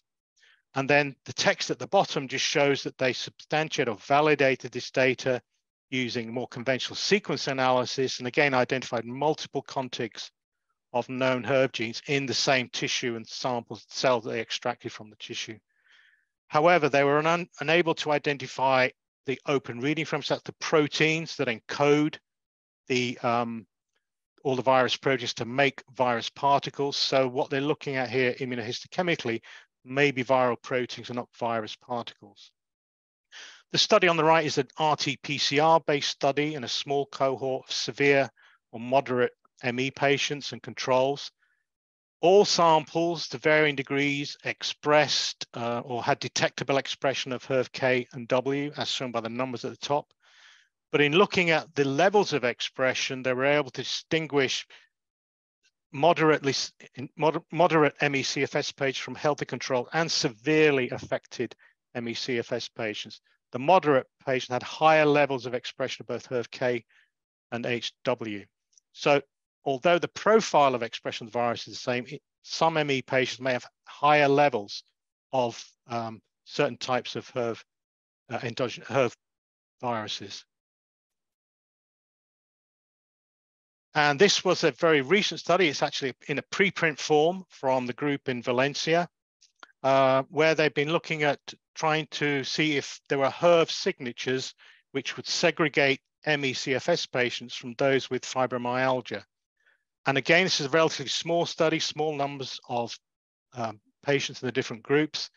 But what they were able to do from looking at peripheral blood cells and looking at specific HERV expression profiles is they could identify two clusters of ME patients. One cluster which had 21 unique HERV families where they were upregulated. Cluster 2 had 12 unique HERV families which were silenced. And it was this group that correlated the closest to symptomology, disease severity, or, in terms of comparing it to SF36 scores. So when they then took these particular viruses and mapped them to another immune-based database to try and identify which immune cells might be affected by these particular viruses, they were able to demonstrate an association of the silencing of these families with lower levels of particular types of T cells, gamma delta T cells, memory T cells, and plasma B cells. So again, this links again the viruses to causing or related to changes in immune profile, immune cell populations in ME/CFS patients. Constraints of the study are like many of the other studies so far done on HERVs. There's small cohorts of patients. We're extrapolating two unrelated databases here, so there could be issues around that regarding the rigor at which that's done and the rigor in which the databases are assembled. Unfortunately, this study did not look at the immune cells in the patients from which they were doing the HERV analysis, so that would have been a nice validation on top of using the CyberSort-X database. And interestingly, the association did identify the immune cells, didn't map to any of the known innate immune cell signatures, which are quite common in ME patients, and particularly natural killer cell defects. So I think what this reinforces, and it's been mentioned in several other talks, is we need better patient stratification for both research and CTIMs to be able to tease apart which patients, in which patients HERV activation and which HERVs in particular may be playing a more prominent role in the disease process. So I've listed on this slide some of the issues with HERV analysis. I won't go through more because you can read them, but I think number 2 is important because, as I said, the highest levels of HERV expression are not in necessarily immune cells. So looking in PBMCs may not be the right place to look for evidence of HERV activation and expression. We should perhaps looking at non-lymphoid tissues. So there's a bias there, I think. There's also bias in methodologies. There are different methodologies used for this. All of them come with their caveats, their issues with sensitivity, reliability, etc. Of course, looking for functionality, the question is what's more important? Is it the virus transcripts? Is it the proteins that they encode? Or is it the particles? Which is more important? Which is having the biggest impact in terms of impacting on the immune system and ME disease of itself? We've still got a lot to learn about understanding the silencing and activation of HERV expression. And the contributions to immunity, again, are only just starting to emerge. We're only just starting to get clues, but I think they're very intriguing clues. Then, of course, the key question is this a cause of the disease, or could it actually, is it just simply an effect of another ongoing symptomology that's triggered the activation of these? So lots of issues to address with HERV analysis in general. And then for looking in ME, these are some of the obvious caveats. Different types of methodologies, I've already said. Differences among cohorts.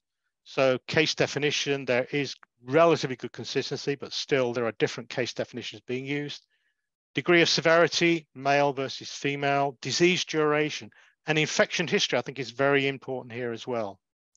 And we need larger cohorts in order to achieve the relative statistical power to be able to discriminate what's ME specific and which is not. And we also need to consider environmental factors as well as epigenetic factors, because HERVs are responsive to changes in an individual's environment, exposure to environmental insults, as well as the change that may occur in the genome of the patient. So we need to take a little bit more broader look, perhaps, at not just the patient symptomology, but their environment, their lifestyle, their behavior. And so this is my summary and the questions that it raises. I think there's enough evidence to say that HERVs, be they LTRs, proteins, and/or particles, are expressed in at least some ME patients and in their peripheral blood mononuclear cells.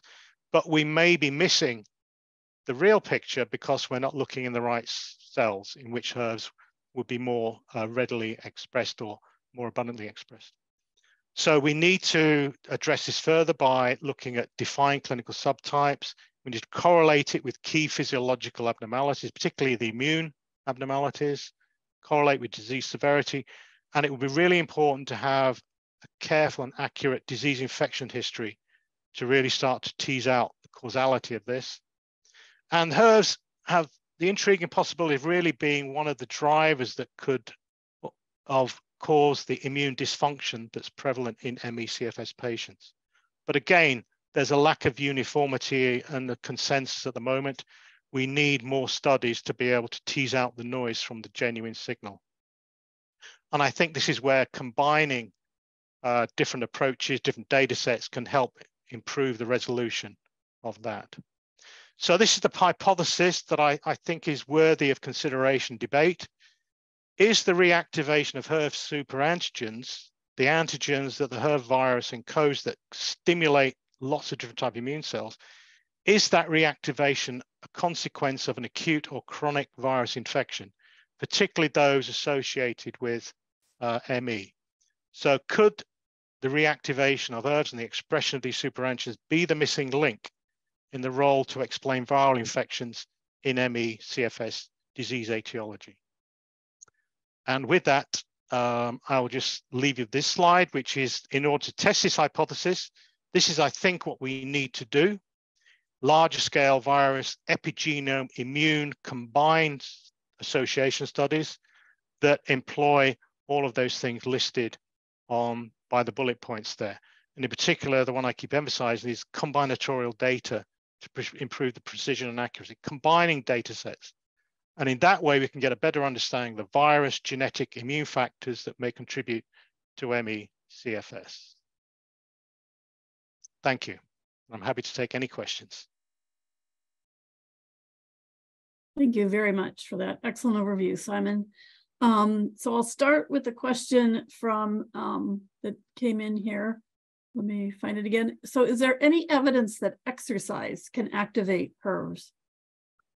Well, if you consider that as a stress, and it certainly stresses your immune system, as well as obviously muscle, cell tissues, now the hormonal system, then potentially, yes. And I think maybe over-exercising where you're actually causing tissue injury might be a scenario that could lead to activation or repression of certain genes through HERVs. So possibly, yes, but I'm not aware of anybody that's even considered that for HERV expression in ME. That's certainly a plausible hypothesis, I think. Yeah, thank you. So another question, if HERV expression is dependent on host cell transcriptional machinery, wouldn't that link expression likelihood to major tissue damage that induces large tissue repair responses? Yet I think it was mentioned that physical damage has not been shown to have a strong association or to be seen in ME/CFS. What are your thoughts about that? So I think the injury to cells and tissues could feasibly come from activation of HERVs, which release to the production of these superantigens, be they transcripts, proteins, or virus particles. And that chronic overstimulation of the immune system will cause the inflammatory cascade, And if that's not effectively shut down, these antigens continue to get expressed. That, I think, then can lead to systemic inflammation, all sorts of tissue, cellular injury, which will be difficult to resolve once it's established a foothold. So another question, what is the most important resource that individuals with ME/CFS can direct their sometimes doubtful doctors to regarding the validity of investigating chronic infection involvement in ME/CFS? And maybe that's a question for all the speakers. Yeah, I think so. I've already sent a couple references from Michael Peluso, I recently wrote an article in PLOS Pathogens that could also be referenced, I think. If you Google my name and PLOS Pathogens, you'll find that article. Great, thank you. So just a question I had from all of these discussions, what is the ideal tissue to be studying? If not blood, clearly muscle, I think, is an interesting candidate, but what are there other tissues that we should be thinking about studying in ME/CFS? In terms of ease of access, I would say any mucosal tissue. So, you can take samples from the upper lower gastrointestinal tract, the nose, respiratory. That could take a bowel sample, vaginal swab, maybe even skin swabs. I think they're a good place to go. Otherwise, you're talking about more invasive procedures, take biopsies from deeper tissues. So I think mucosal tissues would be a good place to start. I agree, those are good places to start. The problem is we don't have a bank of cadaver tissue, which has really benefited the people working on long COVID. And it would be really valuable to have,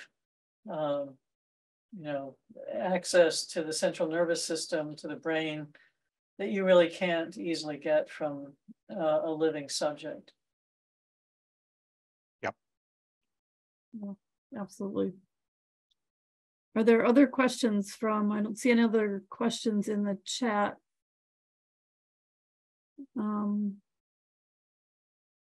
There's a specific question for you, Maureen, about when your study at the Hospital for Special Surgery will be up and running.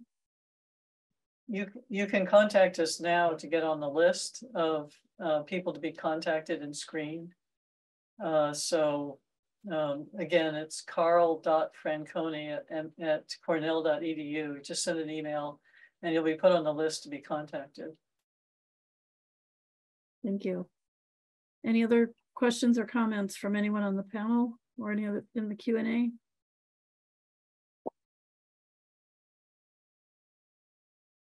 Not, I'll turn it over to you, Maureen, for any last words you might have. Okay, well, I guess mainly my last words were to thank people for going to the effort of doing this exercise, because especially Doctors Komaroff and Carding had to review information on work that they weren't themselves working on. And that's always more difficult than talking about your own work. So I really appreciate it. I certainly learned a lot about EBV, HHV, and HHVs, and also endogenous retroviruses. And I certainly look forward to further research in these areas.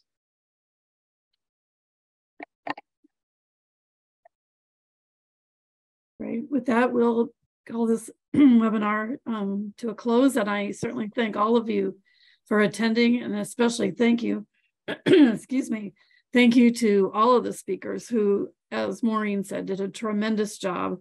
I'm sure it was a tremendous amount of work to review the literature. So, and very thoughtful information and thoughts about research priorities and future directions in research on ME/CFS in this particular area. So I thank you and hope that you will join us for the next webinar, which will take place on December 8th. Thank you, everyone.